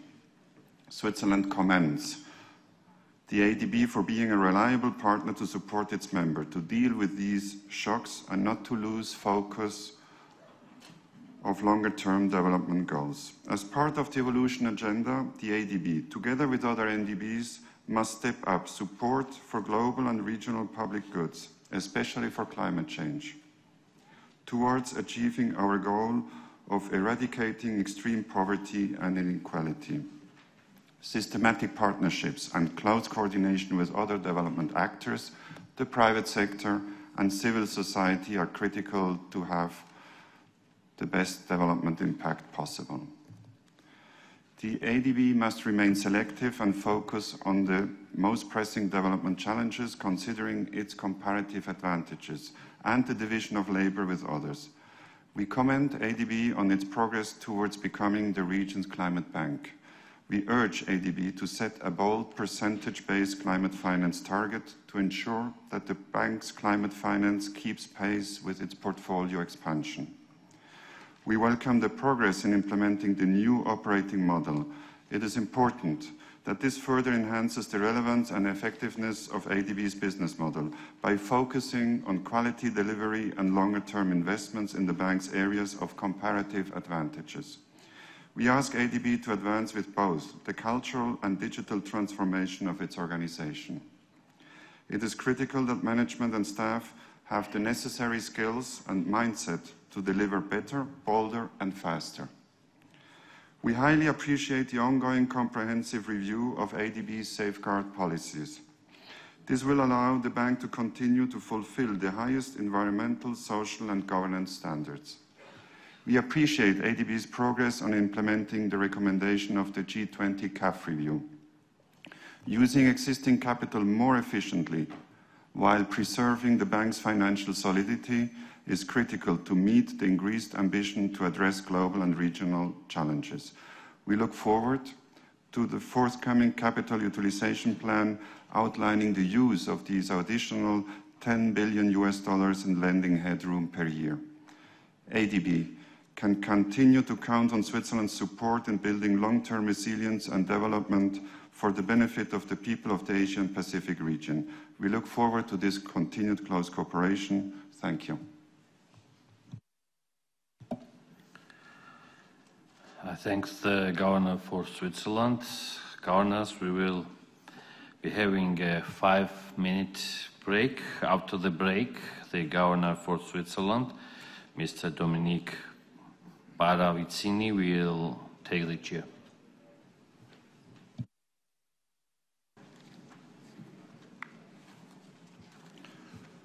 I now call on the Governor for Sri Lanka, please. Distinguished Governors, President Asakawa and ADB Board of Directors, ladies and gentlemen. Firstly, on behalf of government and people of Sri Lanka, I would like to express my sincere gratitude to the government of Georgia and people of Tbilisi for their warm welcome and hospitality. We are grateful to ADB for the support extended to its member countries in Asia and the Pacific, empowering them through multiple ADB products and further strengthening support through several initiatives, including enhanced lending. As we know, the Asia and Pacific region continues to face growing challenges, and rebounding from constant shocks are challenging. Therefore, we need to design new strategies jointly to tackle risks posed by multiple challenges such as inequality and poverty, along with dangers arising from climate devastation, while paying attention to uncertainties in the region due to conflict and volatile commodity prices. Reducing the impacts of climate change on the poor and the vulnerable people in the Asia-Pacific region, who contribute comparatively little to global carbon emissions, should be a main focus in our development path. I take this opportunity to appreciate ADB's commitment of USD 9.8 billion in climate finance in 2023 to help the region's developing economies reduce their carbon footprints and to mitigate the impacts of climate change. Further, the ADB as a regional development bank has a pivotal role to play in preparing its members to face the global development challenges, providing adequate knowledge and expertise to mitigate challenges and ensure sustainable development in an inclusive and balanced environment. Many of the developing member countries find difficulties in moving ahead parallel to the global trends in the backdrop of rapidly accelerating technological changes. Country-focused approaches to match the global development agenda needs to be promoted through sovereign and non-sovereign operations of the ADB. The government of Sri Lanka is thankful to the ADB for the assistance and the guidance provided to Sri Lanka in the country's economic recovery and stabilization process, and for being a steadfast strength to us throughout the most difficult phase in 2022. Exogenous shocks and policy missteps degenerated the macroeconomic conditions, resulting in hardship across all sectors of the economy and society as a whole.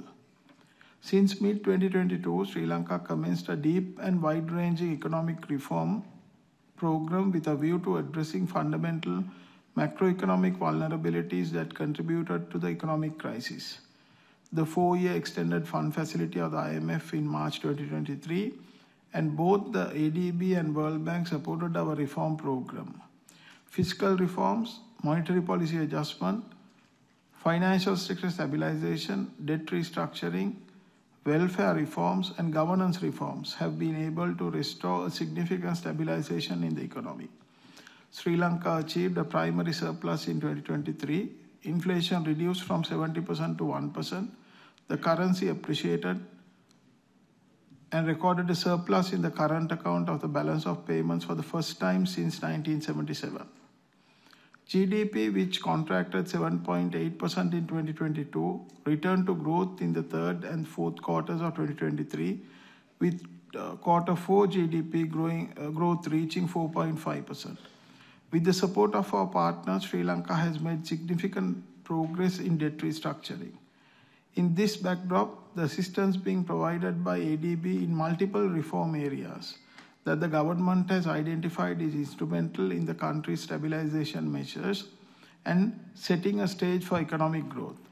In conclusion, I wish to assure fullest cooperation of Sri Lanka to achieve ADB's vision and expects ADB to continue to play its catalytic role as a financing and knowledge partner for our region, maximizing the development impact of ADB through support in strategic interactions and strengthening collaboration with member countries. Thank you.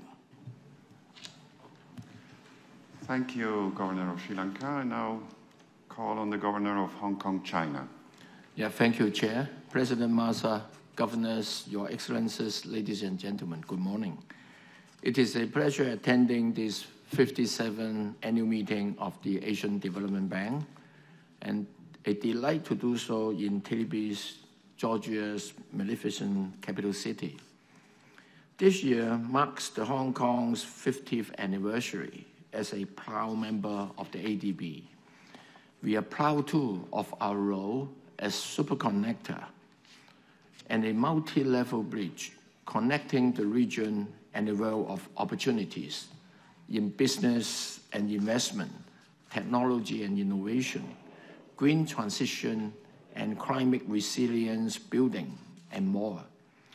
In particular, the burgeoning Guangdong, Hong Kong, Macau Greater Bay Area, a cluster of cities comprising Hong Kong, Macau, and 9 cities in southern China, with an aggregate population of over 80 million and a collective GDP of nearly $2 trillion, offers a vast market for ADB members' products and, at the same time, a source of capital seeking investments in your region.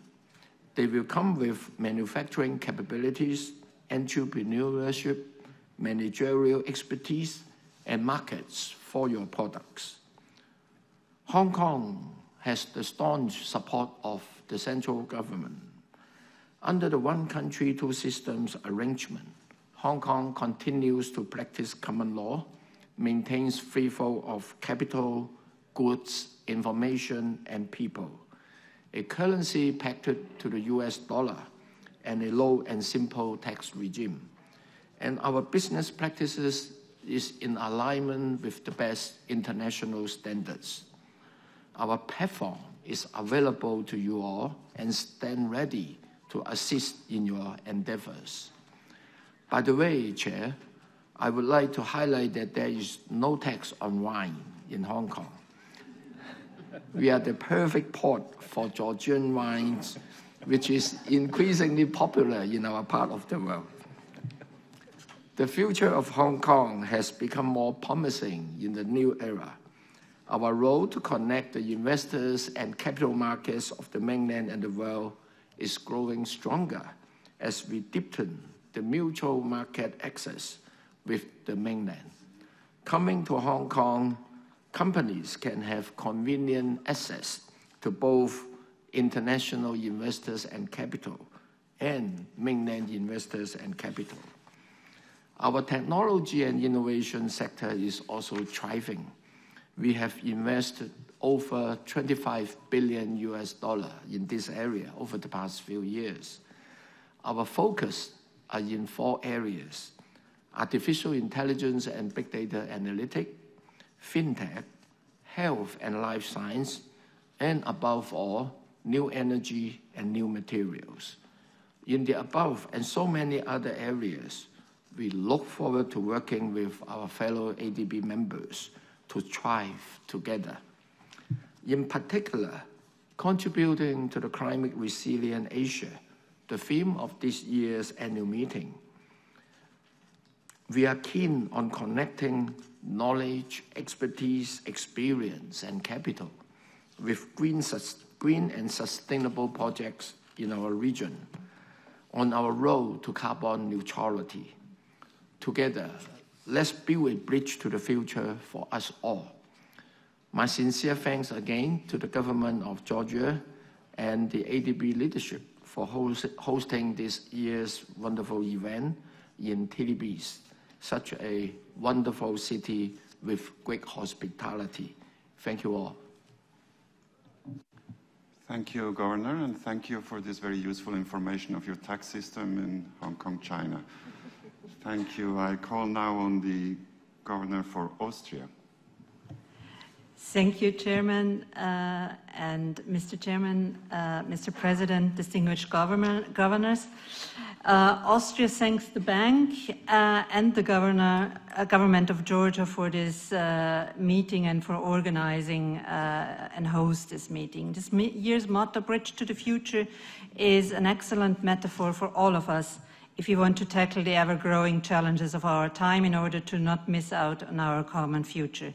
ADB is a very trusted partner in this endeavor for Austria. We welcome the steps that ADB has taken so far to scale its financial capacity and to increase its efficiency and effectiveness as an institution. Here, we particularly would like to thank the President and his team and congratulate him.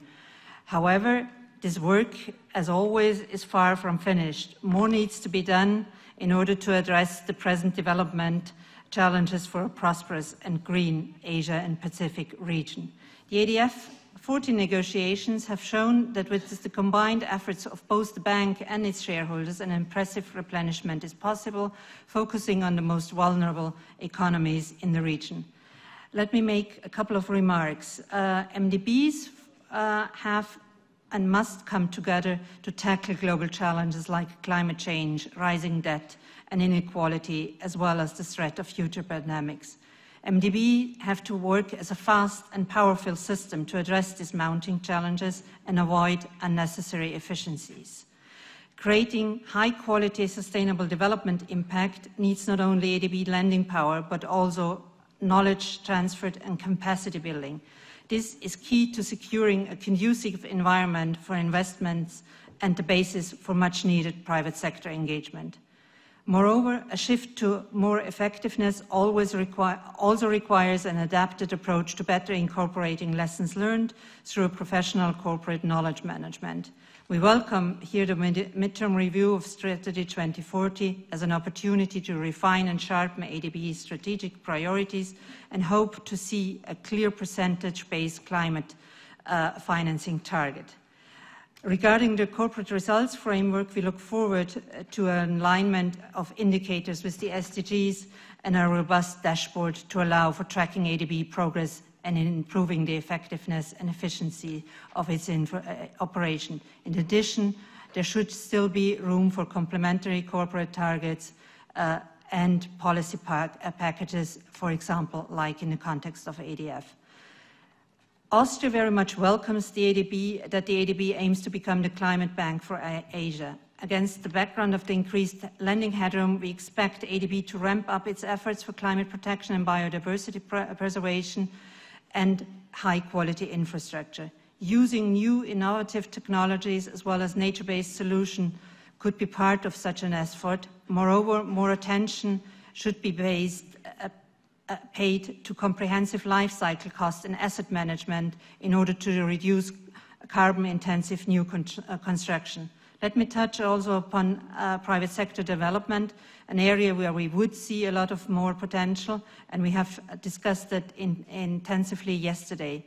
With more upstream activities for an improved regulatory environment, investment climate, and also with regards to the use of more de-risking instruments, in close cooperation with other MDBs, we would see a lot of potential.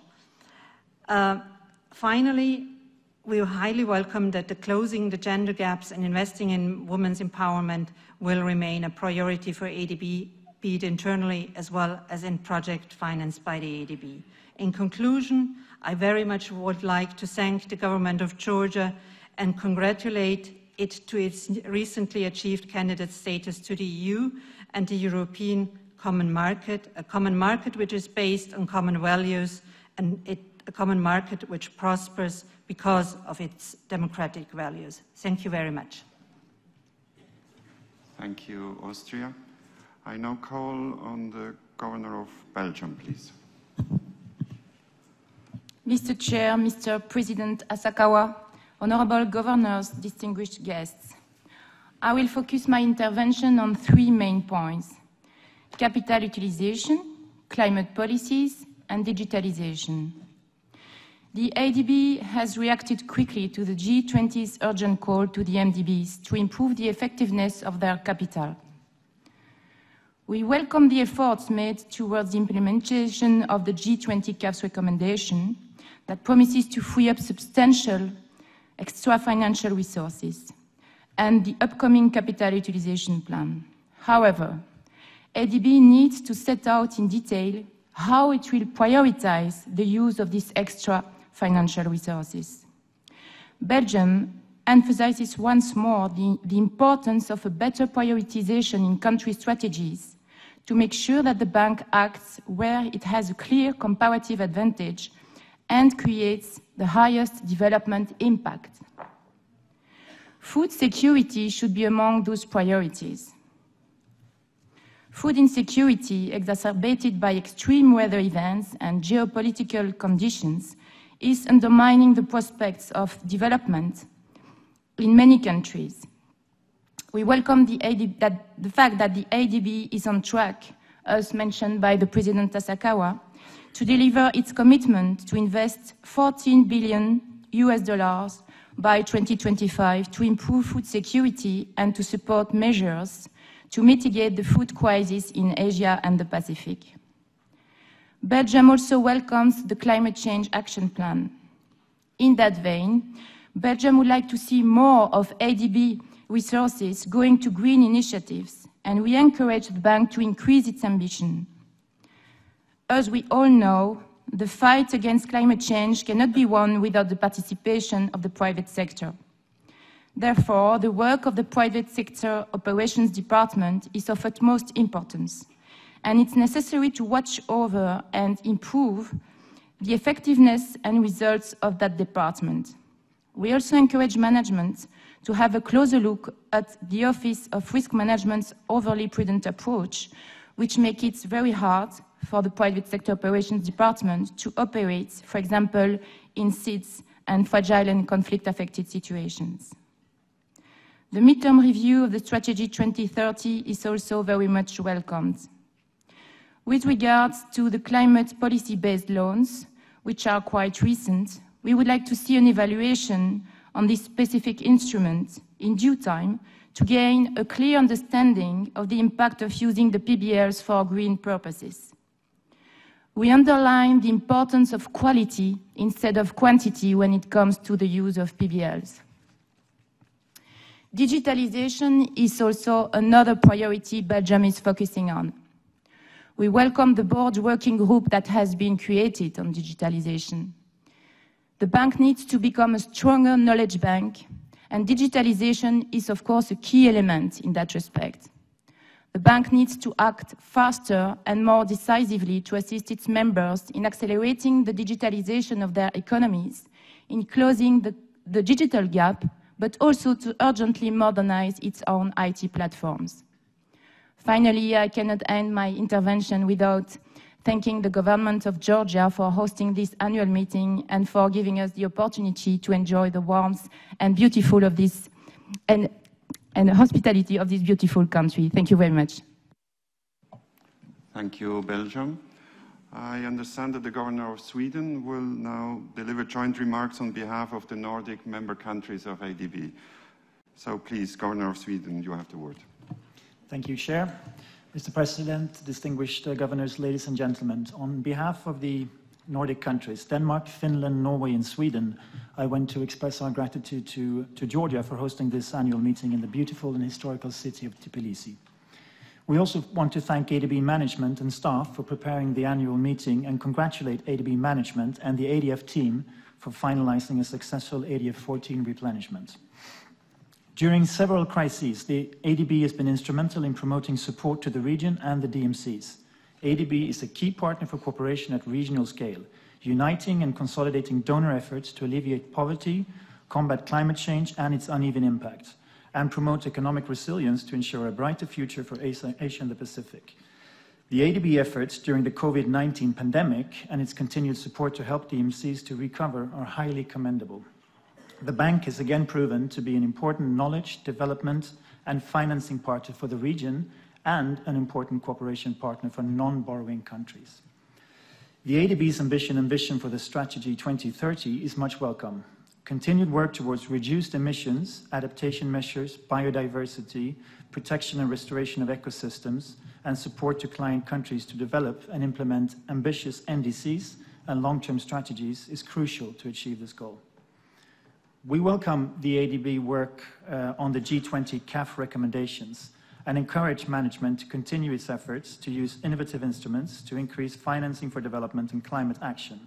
This must be done without jeopardizing the bank's long-term financial sustainability and AAA rating. We also welcome the ADB's efforts on MDB reform beyond increased financing. Effectiveness and measurable results are key priorities for Nordic countries. Focus should be on efficient use of resources through enhanced prioritization and stronger emphasis on quality results under the new operation model. We urge the ADB to engage even further in making the MDBs work as a system with joint MDB country platforms, streamlined processes for DMCs accessing financing, and common standards and safeguards and procurement. We commend the ADB for its high ambition to address climate change, its 100 billion climate financing targets, and ambition to become the region's climate bank. We encourage the ADB to go even further to become a leverage bank.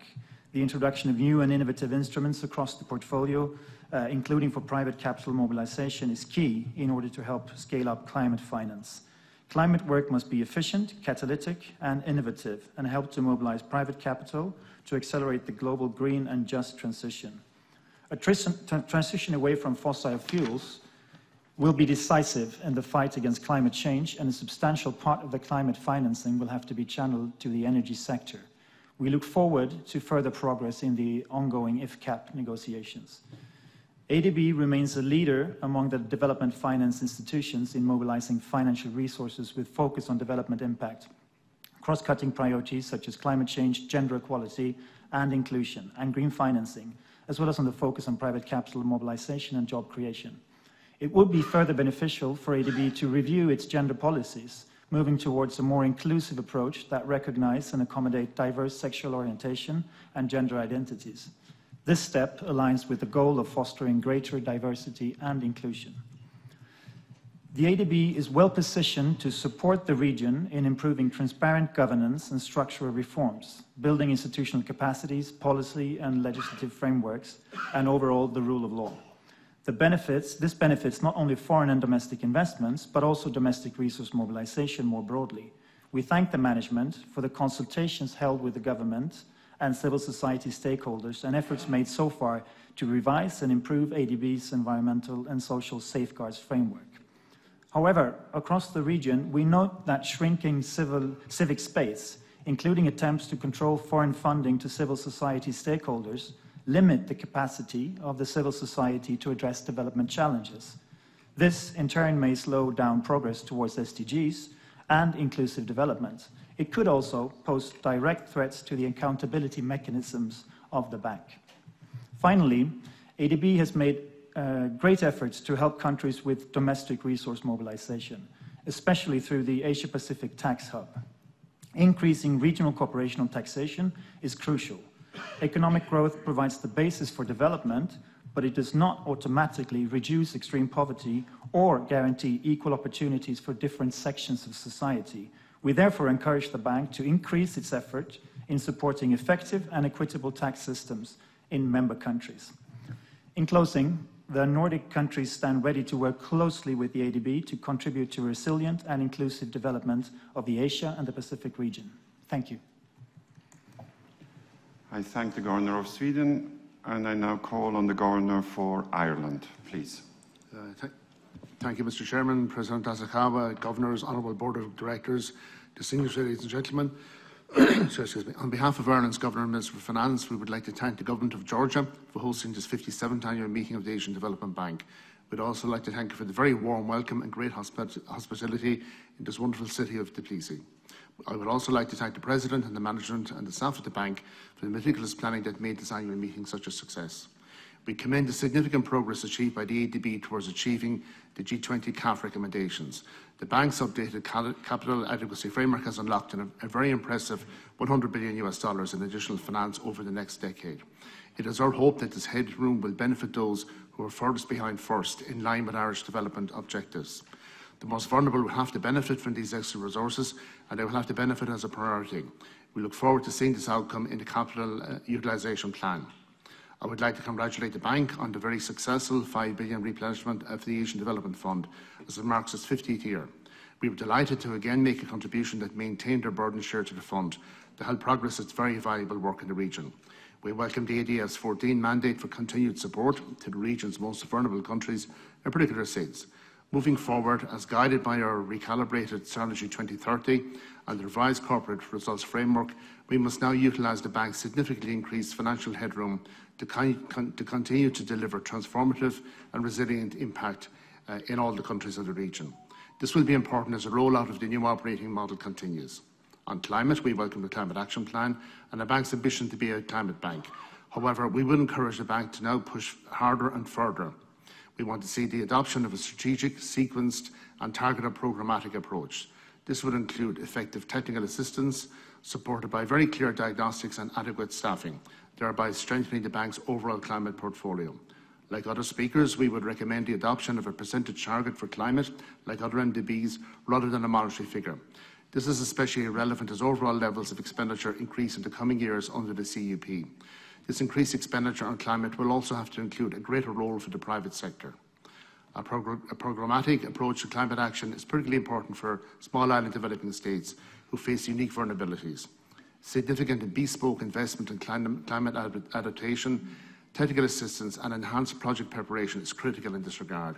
We must learn from our experiences and refine how to consistently deliver successful and sustainable results for SIDS and the region. We continue to advocate for the need to elevate the ambition of gender interventions to make meaningful and sustainable outcomes for women and girls throughout the bank's work. We would like to see more projects that focus on gender equity as a theme being brought to the fore, and this will progress much needed transformational change.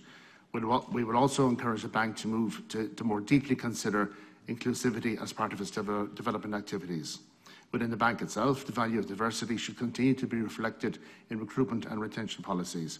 We continue to support the efforts made by the board's working group on gender diversity to improve female representation on the board, and we welcome the historically high level of female representation on this board. We support the prioritisation of domestic resource mobilisation by the bank and the work of the Asian Pacific Tax Hub. DRM is vital for economic growth, reducing poverty and increasing prosperity in the region. Activities in this area will make a significant contribution to long-term sustainable finances, and we are strong supporters of this work. Ireland also welcomes ADB's continued private sector development shift, and we trust that it will progress in mobilising large-scale private capital and achieving sustainable market-based development to address climate change. Multilateral funds and banks can play a strategic role in making sure that private sector mobilisation is coherent with country ownership and supports the implementation of countries' NDCs, NEPs and other climate-related national plans. This will avoid a piecemeal approach. We look forward to progress in the private sector during Strategy 2030 midterm review. Finally, as security and development resources becomes increasingly difficult, it is critical that the NDBs work more cohesively as a system. Within the system, we would see the ADB as a key player, and it must leverage its comparative advantages as a trusted regional leader in the areas of climate, gender and particular SIDS to deliver on public goods. However, the ADB must also encourage to work with other complementary development partners to optimise development outcomes in the most efficient and effective manner. Once again, just thanks to the host country, bank management and staff for a very successful year, and we look forward to further progress over the coming 12 months until we meet again in this forum. Thank you, Chairman. Thank you, Ireland. And I now call on the Governor for Luxembourg, please. Honourable Chair of the Board of Governors, President Asakawa, distinguished governors and delegates. We would like to thank the Georgian government for its hospitality in this beautiful city and express our appreciation for the excellent preparation of the 57th annual meeting. We would also like to commend the Georgian authorities for having recently achieved EU candidate status.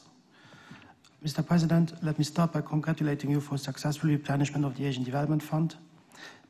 This is of crucial importance as the world has become increasingly fragmented, marked by a proliferation of issues such as pandemics, climate change, poverty, inequality, conflict, and fragility. However, mobilizing more financial resources is not enough. Indeed, we need to use these resources effectively and efficiently. The midterm review of Strategy 2030 must include clear commitments to addressing cross-border challenges, underlined by ambitious targets in its results frameworks for regional and global public goods. Also, gender equality is and must remain a key focus area for ADB's operations. This bank has made important contributions towards reducing discrimination and inequality and should scale up its efforts, building on what has already been achieved. To ensure that ADB financing is as impactful as possible, we see value in ever closer engagement with DMCs to strengthen their financial and fiscal foundations.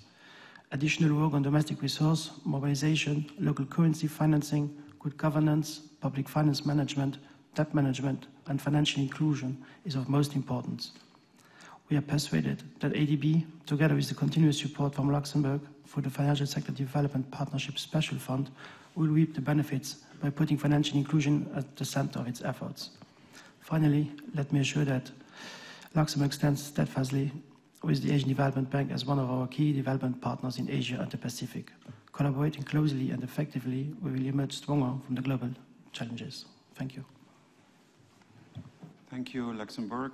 I now call on the Governor of Portugal, please. Thank you, Chair. Mr. President, dear fellow governors, dear guests. On behalf of Portugal, let me start by thanking our hosts, the government of Georgia and the beautiful city of Tbilisi, for the organization and warm welcome of this annual meeting of the Asian Development Bank. We continue to live in challenging times with the climate crisis being more and more notorious, with the effects of conflicts across the world and also the threats to values in what concerns human rights, democracy and rule of law still being felt. And this context of polycrisis is harming especially the most vulnerable. In this context, we commend the extraordinary work undertaken by the Asian Development Bank in 2023. We welcome the ADB's reform on capital management through the update of the capital adequacy framework, thus expanding the bank's annual new commitments capacity to the 10 billion we've all been talking about these past few days. And this will provide the much-needed additional lending headroom to address the region's financing needs for a resilient and sustainable infrastructure, poverty and inequality reduction, and also climate change action.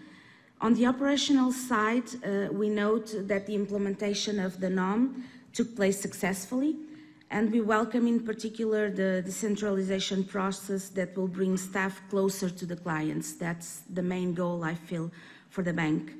We call on the bank to continue improving the work with DMCs in terms of diagnostics, capacity building, project readiness, and monitoring and implementation, but especially through policy dialogue with clients via those country platforms that include all stakeholders, institutional ones, the private sectors, other MDBs, and also civil society.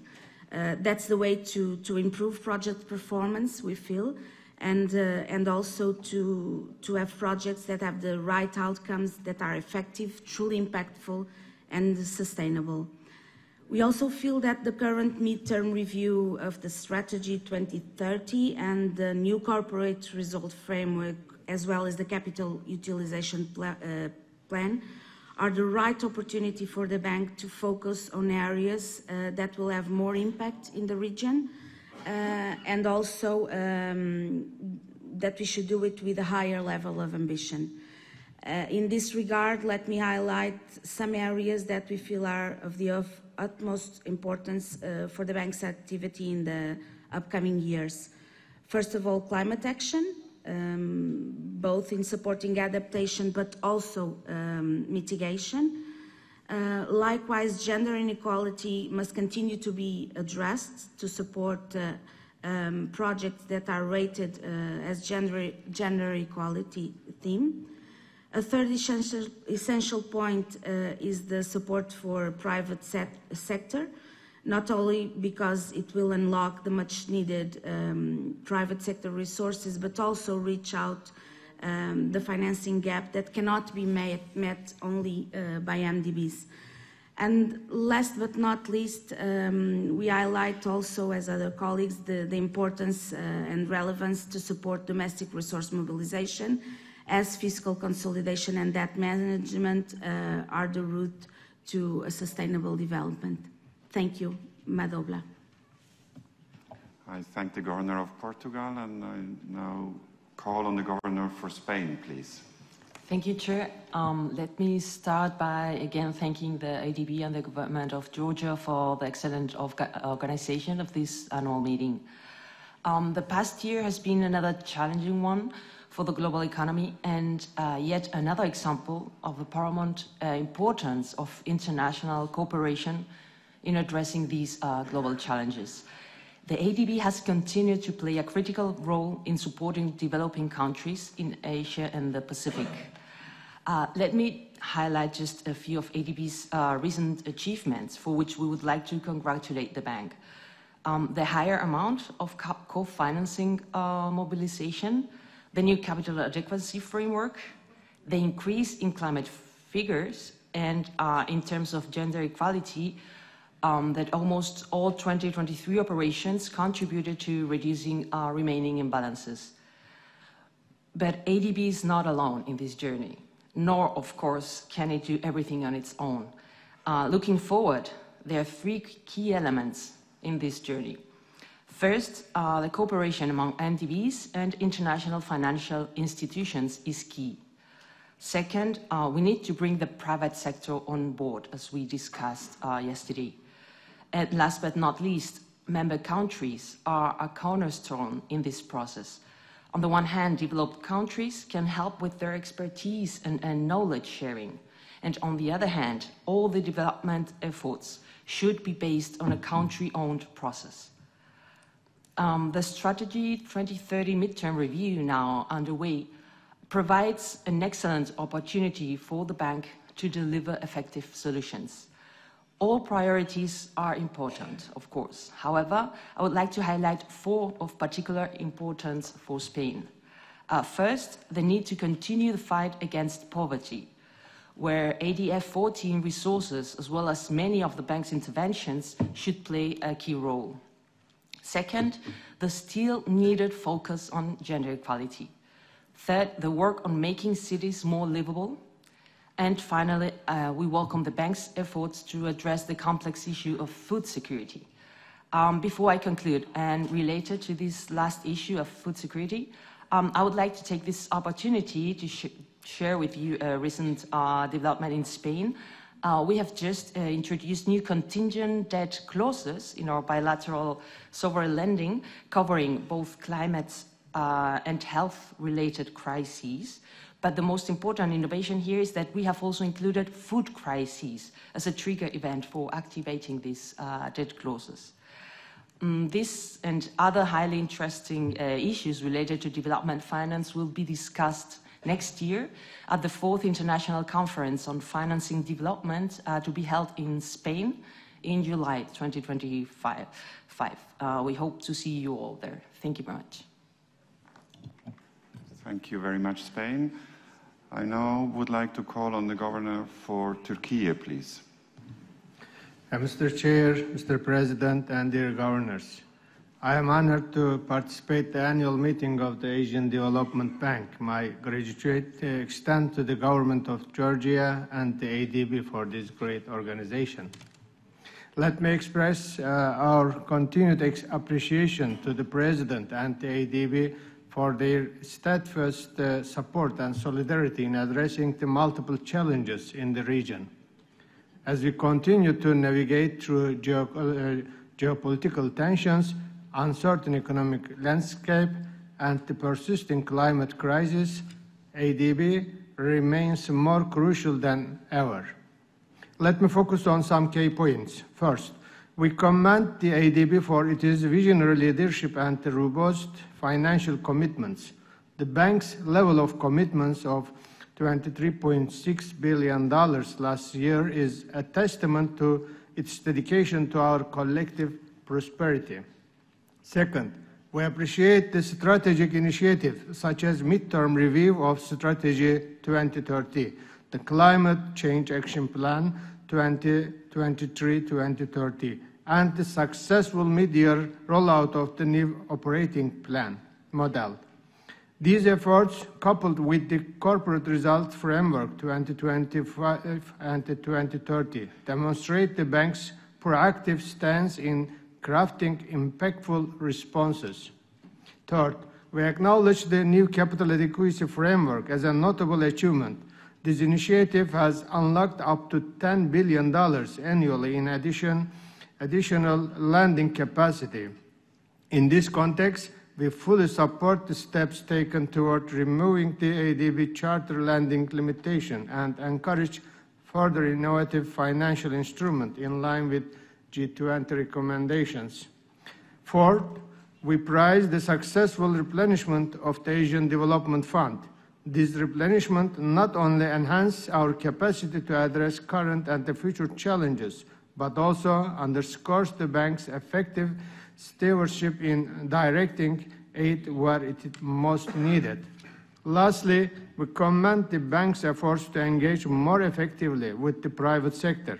We also suggest both steps toward decentralization and the establishment of the regional hubs as outlined in the new operating plan. As always, Turkey looks forward to continuing our strong cooperation with the ADB, supporting its endeavors to foster sustainable development across our region. Thank you. I thank the Governor for Turkey, and I now call on the Governor for Armenia, please. Thank you, Chair, dear President Asakawa, distinguished governors and delegates, ladies and gentlemen. I extend our heartfelt thanks to the Asian Development Bank and the government of Georgia for organizing this remarkable event. The thorough planning and flawless execution have made this event magnificent and memorable. We affirm our dedication to the ADB 2030 strategy. The government of Armenia wholeheartedly aligns with Strategy 2030 targets, reflecting them in our key priority policies and projects. An expression of our commitment to the ADB values is our decision to join the ADF 14 replenishment as a donor. During last year's annual meeting, we declared our intention to join ADF 14, and on Thursday, we already announced our government's decision to allocate $1 million to ADF. As we celebrate our achievements, we must also acknowledge the ongoing challenges we are all facing. Climate change poses a major threat, economic prospects remain uncertain, geopolitical turbulences affect billions of people, and regional connectivity and value chain disruptions are pressing issues. These challenges underscore the need for united action and innovative partnerships. As geopolitical tensions rise and conventional trade routes encounter increasing challenges, the South Caucasus and Central Asia are emerging as critical alternative trade routes between East and West. This shift is exemplified by the Middle Corridor Initiative, which seeks to re-establish these regions as a key trade pathways. This is why we came up with the Crossroads of Peace initiative, which can not only complement the Middle Corridor, but also facilitate regional dialogue and bring long-term peace to our region. In this context, I want to underline that the ongoing border delimitation process with Azerbaijan are central to these efforts. By establishing redundant transport routes in the region, we can enhance the geopolitical significance of the South Caucasus and unlock tremendous growth potential that has been hindered by years of conflict. Existing transport infrastructure, once unblocked, could connect with Turkey and Azerbaijan with minimal or no additional investment, enabling operations to commence in a very short time and boosting the Middle Corridor's capacity. The North-South Highway, being implemented in collaboration with ADB, is a crucial component of this initiative, and I am hopeful that we will soon sign the agreement with ADB to commence construction of southern segment. We are delighted with our partnership with ADB, where we have a very extensive agenda in both sovereign and non-sovereign operations. We are confident that the work being done, not only in our country, but also for the whole region, through large-scale financing of relevant infrastructure and comprehensive knowledge products, will play a vital role in our region and contribute to the successful fulfillment of Strategy 2030 goals. Thank you for your attention, and we look forward to our continued cooperation for peace and prosperity. Thank you, Governor. I now call on the Governor for Nepal, please. Mr. Chairman, Mr. President, distinguished governors and delegates, ladies and gentlemen, I sincerely appreciate the ADB, the government, and the people of Georgia for hosting this meeting.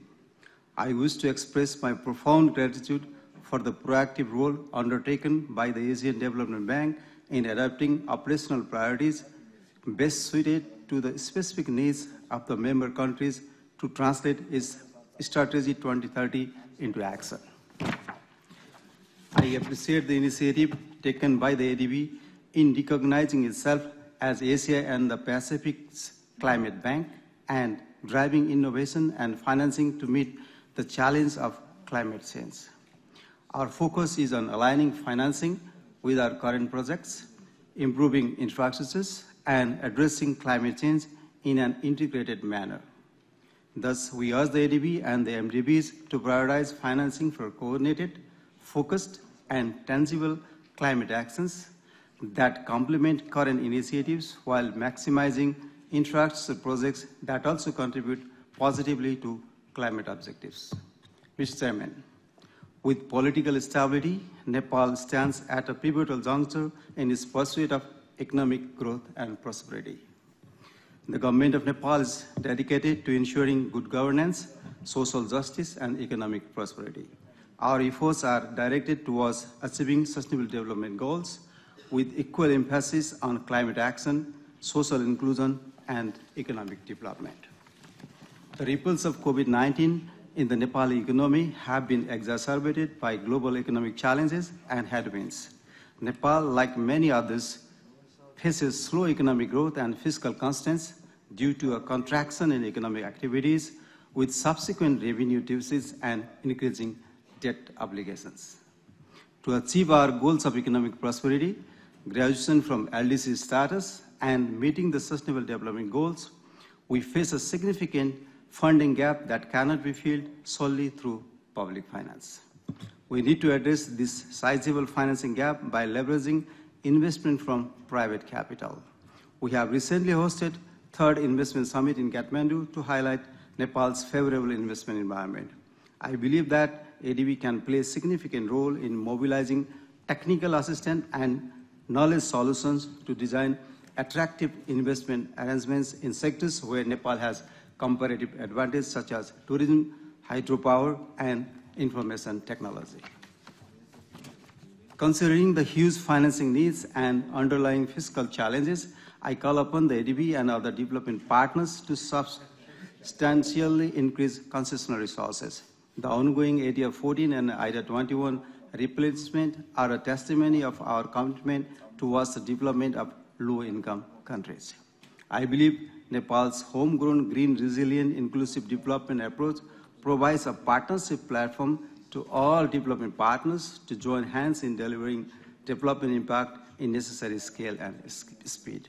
Furthermore, given the effectiveness of SASEC initiative in enhancing inter-regional trade and connectivity, we urge further efforts for deeper economic integration to establish South Asia as an emerging region. We now need to focus on enhancing connectivity, innovation, and digitalization by leveraging our collective strength for the benefit of the entire region. Finally, I extend my heartfelt appreciation to all the governors for their invaluable perspectives and contributions. I'll again extend my gratitude to the Asian Development Bank for their enduring collaboration and assistance to Nepal and for being a trusted partner during our development journey. In closing, I wish to express my sincere thanks to President Mr. Asakawa for his effective leadership and to the entire ADB team for their unwavering commitment and dedication to the development and prosperity of the Asia and Pacific region. I thank you all. Thank you, Governor. Let me now call on the Governor for Cambodia. Please, you have the floor. Mr. Chairman, President Asakawa, governors, ladies and gentlemen, I would like to thank to the government of Georgia for the warm hospitality and the arrangement for the ADB's 57th annual meeting in Tbilisi. With the theme of Bridge to the Future, we are reminded of our collective mission to shape a path towards a brighter tomorrow for all in Asia and the Pacific. Cambodia remains dedicated to dialogue and action on regional connectivity and climate change. One of our top priorities is fostering low carbon through what we call smart connectivity. Cambodia recognizes the importance of strong cross-border infrastructure, seamless trade, digital innovation, and regional public goods to unlock our region's potential, and Cambodia is ready to collaborate with neighbors and partners to prioritize sustainability, inclusivity, and resilience for a prosperous Asia-Pacific region. Furthermore, we recognize the urgent need to address the escalating challenges posed by climate change. It is not just a problem for the future, it is affecting us right now. This is why Cambodia is fully committed to the goals of the Paris Agreement and stands in solidarity with those most vulnerable to the impacts of climate change. ADB plays a crucial role in driving sustainable development forward, and Cambodia is eager to collaborate closely with the bank and its member states to achieve our shared objectives. By pooling our resources and expertise, we can make a real difference in the lives of millions across our region. In Cambodia, we have already taken significant steps to combat climate change. We have set ambitious targets to reduce emissions and become carbon neutral by 2050. We have also joined initiatives like the Nationally Determined Contribution, demonstrating our commitment to building economic resilience in the face of environmental challenges. In addition, we are mainstreaming climate adaptation in public investment, national financing strategies, and government securities roadmap. It is important to note that while Cambodian carbon footprint is relatively small, the impacts of climate change are significantly huge. To achieve our 2030 targets, we would like to call ADB, their partners, and donor nations to augment grant and loans allocations to Cambodia, while ensuring that loans remain highly concessional. Private sector participation, which includes FDI, non-sovereign loans, and PPP, are crucial to accomplish our 2030 milestones to become upper middle income country and 2050 vision to become high income country. In closing, I want to express my appreciation for the ADB's remarkable achievements in 2023, particularly in the realm of climate financing. I also extend my heartfelt thanks to the 14th replenishment of ADF and the 18th allocation of the TASF for the generous support. As we embark on this journey together, let us reaffirm our commitment to building bridges that connect us, bridges that unite us, and bridges that lead us to a sustainable, brighter future. Thank you, Mr. Chairman. I thank the Governor for Cambodia, and I understand now that the Governor for Samoa will deliver joint remarks on behalf of the Pacific Developing Member Countries of ADB, right? Please, you have the floor, Governor of Samoa. Chairman, President Asakawa, esteemed fellow governors, Board of Directors and management delegates, Talo Falau. It gives me great honor to present the joint statement on behalf of my fellow governors from the 14 Pacific Developing Member Countries, our Pacific family that are here in Tbilisi, Georgia. First, I take this opportunity to thank the government and the people of the Republic of Georgia for the hospitality that has been extended to our Pacific family since we arrived. Mr. Chairman, President, our Pacific statement will focus on three key thematic areas: climate financing, private sector development, financial services. In addition, we will also touch briefly on regional cooperation and the new operating model, norm. We acknowledge and appreciate the ADB's aspiration and commitment to be the climate bank for the region and commend you and management for reaching a cumulative total of 30.8 billion in climate financing at the end of 2023. In saying that, we challenge ADB to take the lead as a responsive financial institution by ensuring that practical and fit-for-purpose policy are in place for small island developing states, or SIDS, especially the Pacific. Given we are at the forefront of climate change impacts, we applaud the bank's leadership in spearheading collaboration with the Green Climate Fund, or GCF, for a specific allocation for Pacific countries that would complement the ADF in financing country and regional development. Our 14 island countries are spread across approximately 317,000 square kilometers of the Pacific Ocean, which means both exposure to the impact of climate change and the ability to adapt are disproportionate across the region. Our smaller members are facing much more extreme impacts of climate change, while finding it more difficult to access climate financing.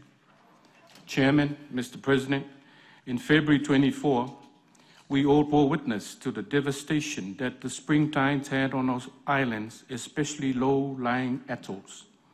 These phenomena continue to intensify and have substantial impacts on all sectors of our economies.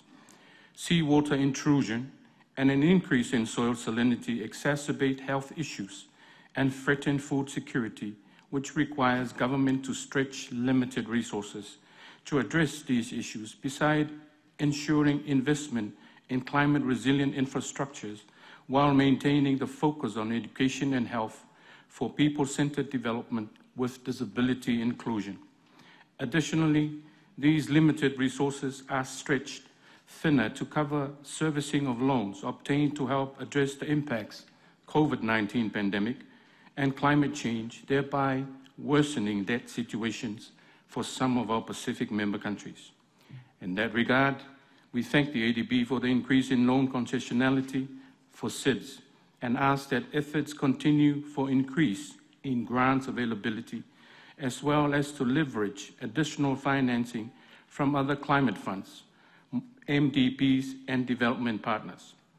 The Pacific strongly supports the consideration of the vulnerabilities of SIDS in the development of the bank's policy, mainly the concessionality framework for ADF resource allocations for SIDS and the Pacific.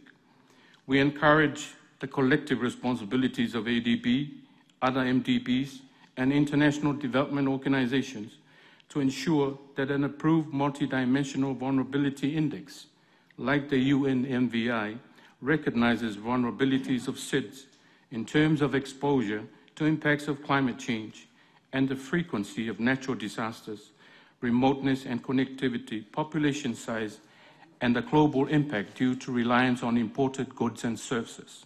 In addition, we would like to see more of the expediency illustrated during the pandemic, where ADB led in ensuring that funds were made available immediately when critical. Chairman and President, the pandemic has re-emphasized for us the need for economic diversification and gradual shift from over-reliance on traditional sectors, as seen by the impact that the loss of tourism had on our economies. To ensure this, we understand that private sector-led growth is key. While we appreciate the efforts made by the ADB through policy and technical assistance extended over the course of the years, we would like to see an increase in momentum and support for private sector projects in other key sectors that include renewable energy, agriculture, manufacturing, and information technology. We believe these are transformative sectors for our small economies and key drivers of growth in the long term. Instrumental to private sector development is ensuring access to capital investment opportunities, an issue that our financial sectors continue to struggle with. We therefore seek ADB's continued support for our banking sectors, particularly in securing correspondent banking partners to help increase investment within our nations and raise opportunities for local businesses. The loss of correspondent banking relations and de-risking of our remittance service providers remain a serious threat to our region's financial viability and stability, despite our individual efforts to comply with international standards and improve our respective financial infrastructures in the fight against money laundering and terrorism financing. We acknowledge the strong interest by the United States of America and Australia on this development issue, and we look forward to practical solutions at the Pacific Banking Forum scheduled in July this year. We also welcome the World Bank's recent CPR initiative to address this developmental challenge for the Pacific. That being said, Mr. President, we strongly believe that this critical issue needs innovative solutions, and to formulate a consolidated regional response requires the collective efforts of ADB and other MDBs and advanced economies, particularly the USA, Australia, and New Zealand for our region, together with the Pacific SIDS. ADB's continued support in this long outstanding issue will be greatly appreciated. Mr. Chairman and President, for Pacific SIDS, access to finance for micro, small, and medium enterprises is essential to private sector development. A more conducive environment to grow supported by targeted capacity and skills development for our private sectors. In addition, strengthening the public-private partnerships between government entities and the private sector to deliver the services and goods would help develop capacity of private sectors, a risk-sharing approach, and most importantly, fostering partnerships with the private sector. It is our position that this is crucial to increasing opportunities and raising competitiveness of our private sector when it comes to large project procurements, both nationally and regionally. Therefore, we ask for increased access of SIDS to the private sector window through grants and highly concessional loan terms to support our private sector entities, as well as an option to underwrite risks to support private sector entities' access to financing, therefore reducing the reliance and expectation on government for guarantees that would further deteriorate our debt sustainability position and fiscal burden. Mr. Chairman and President, we are encouraged by ADB's support for our Pacific Regional Infrastructure Principles, as well as the new partnership between the Tax Hub and the Pacific Islands Tax Administration Agency. As a region, we invite the ADB to continue this support towards increased regional cooperation, particularly in working closely with the Pacific Islands Forum Secretariat in the implementation of our 2050 Blue Pacific Strategy. Chairman, President, deeper and meaningful regional integration is essential for fostering solidarity and unity in the Pacific. We are keen to see ADB undertake regional projects in fields such as education, health, and transportation, which would contribute to the development of a more interconnected and resilient Pacific community. We strongly advocate for visa-free travel between Australia, New Zealand, and Pacific Island states as part of efforts to ease the travel process and strengthen regional ties. We believe that facilitating easier movement of people will further enhance regional integration and cooperation. The recent surge in drug seizures in the Pacific is deeply concerning. It underscores the urgent need for enhanced regional cooperation and capacity-building measures to combat transnational organized crime and strengthen security of our borders. We must work collaboratively to address the root causes of drug trafficking and strengthen law enforcement efforts to disrupt illicit drug network operations within our region. The statements and decisions made in this annual meeting come with greater responsibilities that need greater ambitions, increased commitments, and bold actions from everyone. The member countries, ADB, and all development partners. The Pacific appreciates and acknowledges the increase and scale up of resources for the ADF 14 in order to address the increasing development challenges of eligible members. Mr. Chairman and President, as the incoming chair for the Commonwealth Heads of Governments meeting, CHOCOM, that will be hosted in Apia in October 24, let me provide a brief update on behalf of our Government of Samoa for our members' information. Our theme for the Samoa CHOCOM 24 is One Resilient Common Future, Transforming Our Commonwealth. Our focus is on resilience as a unifying approach that transcends the humanitarian, development, human rights, peace, and security pillars. The theme we have chosen will allow us to look at all the key pillars of the Commonwealth through a resilience lens. We strongly believe that we would focus on solutions and accelerated actions. We speak from the collective experience of the Blue Pacific continent, where our Pacific Island Forum leaders have declared climate change as the single greatest threat to the security and well-being of our people, given the ocean makes up 96% of our Blue Pacific region, and we are amongst the first to most immediately suffer the impacts of climate change. Lastly, we commend the ADB management for progress made to date in the norm. However, we would like to see a swifter operation within the Pacific. Expediting much-needed expertise to our regional hub office must be complemented by an increase in opportunities for people from our region to join the ADB team, bringing their experiences to the bank's knowledge base. In closing, I would like to thank you and the management for the achievement made in 23.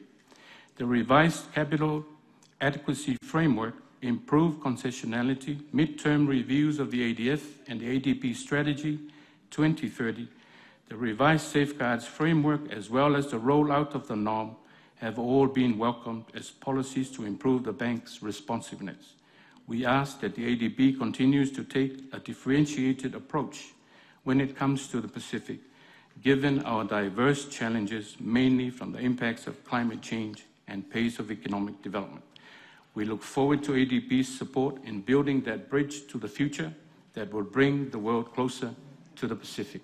Thank you very much, Mr. Chair. Thank you, Governor. Ladies and gentlemen, we'll be having a 5-minute break, please. And after the break, the Governor of Georgia, Honorable Lasha Khutsishivili, will take the chair again. Thank you. I call on the Governor for Bhutan. Mr. Chairman, President Mr. Asakawa, Governors, ladies and gentlemen, I would like to convey warm greetings from His Majesty the King, the Royal Government, and the people of Bhutan. I express my gratitude to the Asian Development Bank for hosting delegates from across the globe and the Government of Georgia for hosting this year's annual meeting at Tbilisi. With the 57th annual meeting of the Asian Development Bank under the banner Bridges to the Future, I'm reminded of the transformative power of ADB. For instance, the support of ADB in developing our hydroelectric sector has been instrumental in making Bhutan a net exporter of clean energy.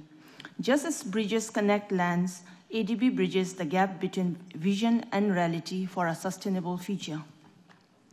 In Bhutan, a land renowned for its majestic landscape and rich cultural heritage, we understand the importance of building bridges, both literal and metaphorical. Our commitment to sustainable development, guided by our principles of gross national happiness, underscores our belief in fostering holistic progress that respects the interconnectedness of economic, social, and environmental well-being. As the alternate governor of Bhutan to the Asian Development Bank, I stand before you today to reaffirm our unwavering dedication to the shared mission of promoting inclusive growth, resilience, and sustainability across Asia and the Pacific. In this era of unprecedented challenge, from the aftermath of the pandemic to the urgent imperative of climate actions, we recognize the imperative of working together across borders and sectors to build a resilient and equitable future for all. The theme, Bridge to the Future, encapsulates not only the transformative potentials of infrastructure investment, but also the power of collaboration, innovation, and foresight in shaping a better tomorrow. Just as bridges span chasms and connect a disparate landscape, so too must our collective effort bridge that divide and create pathways to prosperity for every citizen, leaving no one behind. Anchored on the visions and values of gross national happiness, Bhutan is launching the Gelifu Mindfulness City on a vast flatland covering more than 2,000 square kilometers, sandwiched between a nature reserve and a wildlife sanctuary. This mindfulness city serves as an embodiment of the Bhutanese concept of bridge, as it will link South Asia to Southeast Asia, connecting people across space, time, and traditions. Encompassing conscious and sustainable businesses, it promises to build a future of unprecedented well-being, progress, and prosperity. I join other fellow governors in commending the ADB for the successful ADF 14 negotiation. The ADF 14, with a historic record of $5 billion in replenishment, will go a long way in meeting the critical development financing needs of the vulnerable developing member countries. Bhutan, being a landlocked small DMC, faced with the impact of climate change and disaster risks, beside other challenges, expect to immensely benefit from the ADF 14 resources. As we embark on this collective endeavor, let us draw inspirations from the resilience and the ingenuity of those who have come before us. Let us heed the lessons of history and the imperatives of the present to forge a path forward that's grounded in solidarity, sustainability, and shared prosperity.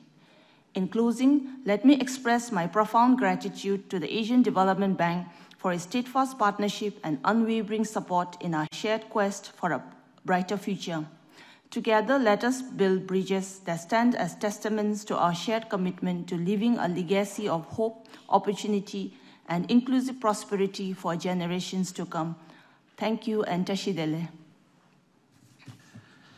I thank the Governor for Bhutan. I call on the Governor for Maldives.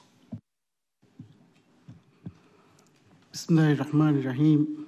Chair of the Board of Governors, the Minister of Finance of Georgia, President of the ADB, distinguished governors, Assalamu alaikum and very good afternoon. It is a great pleasure to join this business session of the 57th of ADB annual meeting. During this time of evolution of MDBs, we would like to congratulate ADB for taking a proactive role in preparing to meet the challenging demands of many member countries in relation to provision of global public goods on the climate change and global healthcare front. The Maldives welcome to the decision of the ADB to raise lending capacity by an additional $100 billion subsequent to the capital adequacy framework review last year. Further, the introduction of new climate financing facilities, such as the effect we believe is a landmark moment for the ADB, as it will form an important vehicle in the delivery of $100 billion in the climate financing between 2019 and 2030. The ADB is the premier multilateral partner of the renewable energy-related investments in the Maldives. Over the next 5 years, as declared by the President of the Maldives at the COP28, we aim to meet 33% of our energy requirement through renewable energy generation. The Maldives spent 10% of its GDP on fuel imports. Consequently, our central bank reserve and fiscal balance are particularly sensitive to the shocks to the global fuel price.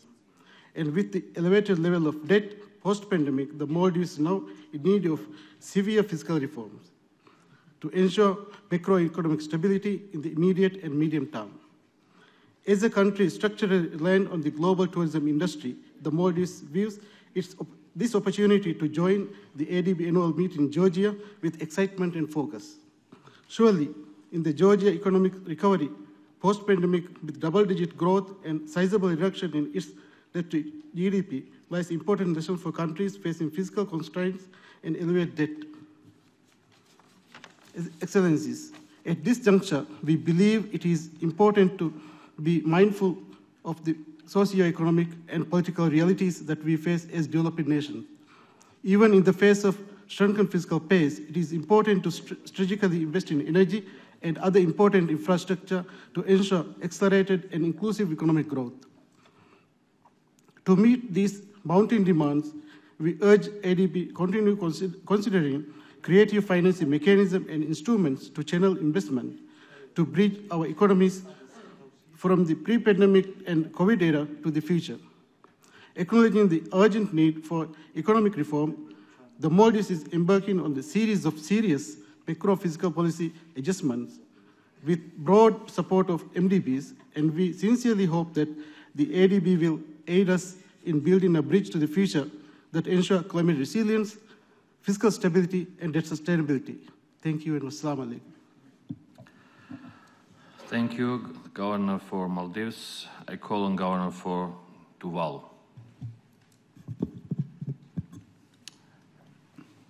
Chairman, Mr. President of ADB, fellow governors, ladies and gentlemen. Let me first acknowledge the generous hospitality the host country, Georgia, has rendered to us and the excellent organization of meetings and events throughout this week. As this is my first Asian Development Bank annual meeting as governor, I wish to acknowledge and commend ADB for its support on a number of issues and challenges faced by each developing member country. It is my intention to engage in more similar meetings and to build on the outcomes from this week's meetings. Tuvalu is among the greatest vulnerable members of ADB against impacts of climate change and external shocks. For Tuvalu, climate change remains the single biggest threat both to our existence and survival. The frequency and intensity of natural disasters continue to create disproportionate devastation to Tuvalu. Mr. Chairman,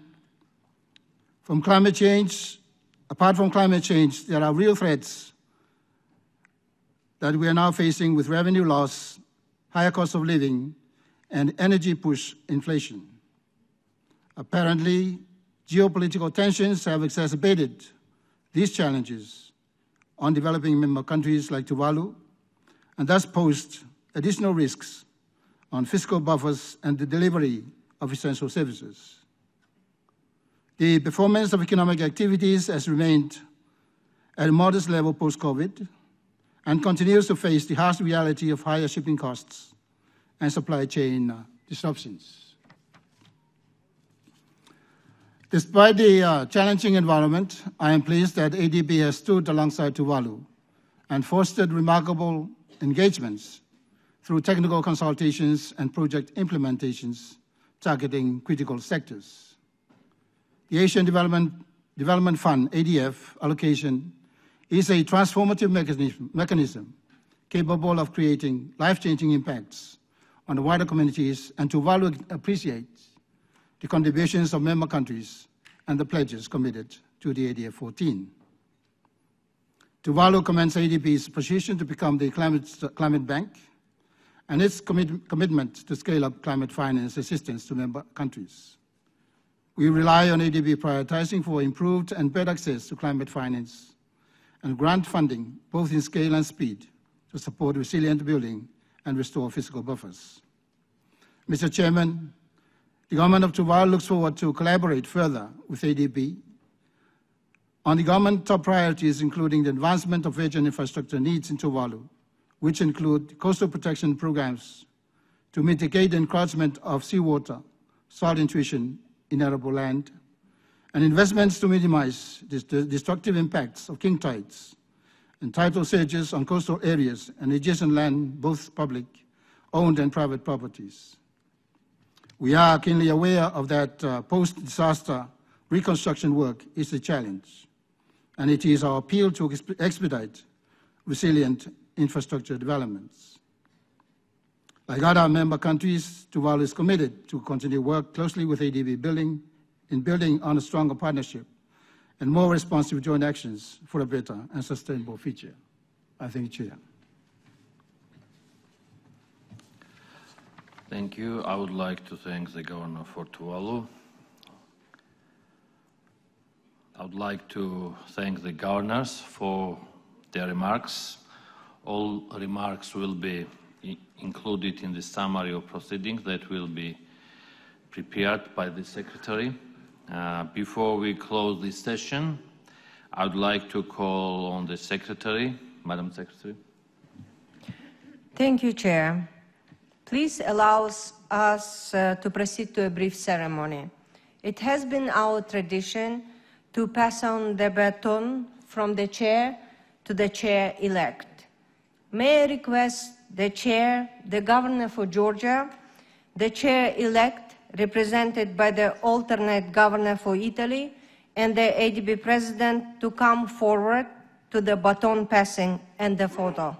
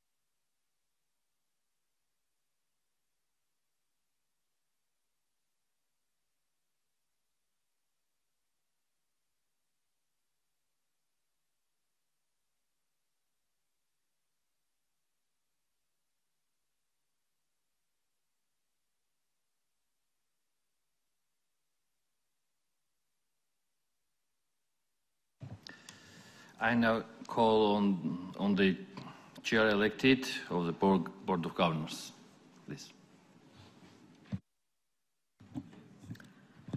Your Excellency, Chair of the Board of Governors, President Asakawa, fellow governors and alternates, distinguished guests, ladies and gentlemen, let me express Italy's appreciation for the opportunity to host the 58th annual meeting of the Board of Governors of the Asian Development Bank, which will take place in Milan from May 4 to May 7, 2025.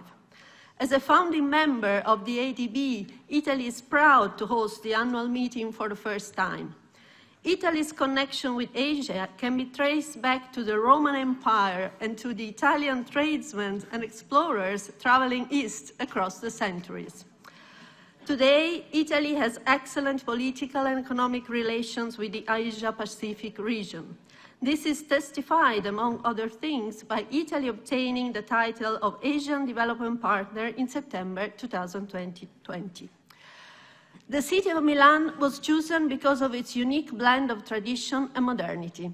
Milan is an ancient city in northern Italy, first settled in about 590 before Christ by a Celtic tribe, then annexed by the Romans in 2022 before Christ. Fast forward 2,200 years, and Milan is now one of the European hubs for technological innovation, finance, and entrepreneurship. We believe the city of Milan will be an ideal setting for the governor's deliberations. We wish to invite all of you to Italy's future host country event, See You in Milan 2025, which will take place this afternoon at 4 p.m. in the ballroom of the Hotel Radisson Iberia. We will offer you a taste of the Milanese art of aperitivo after a brief opera concert performed by renowned Georgian artists. Opera is a passion that we have in common with Georgia, as we witnessed yesterday. We look forward to welcoming you to the event this afternoon and to Italy next year. Thanks a lot.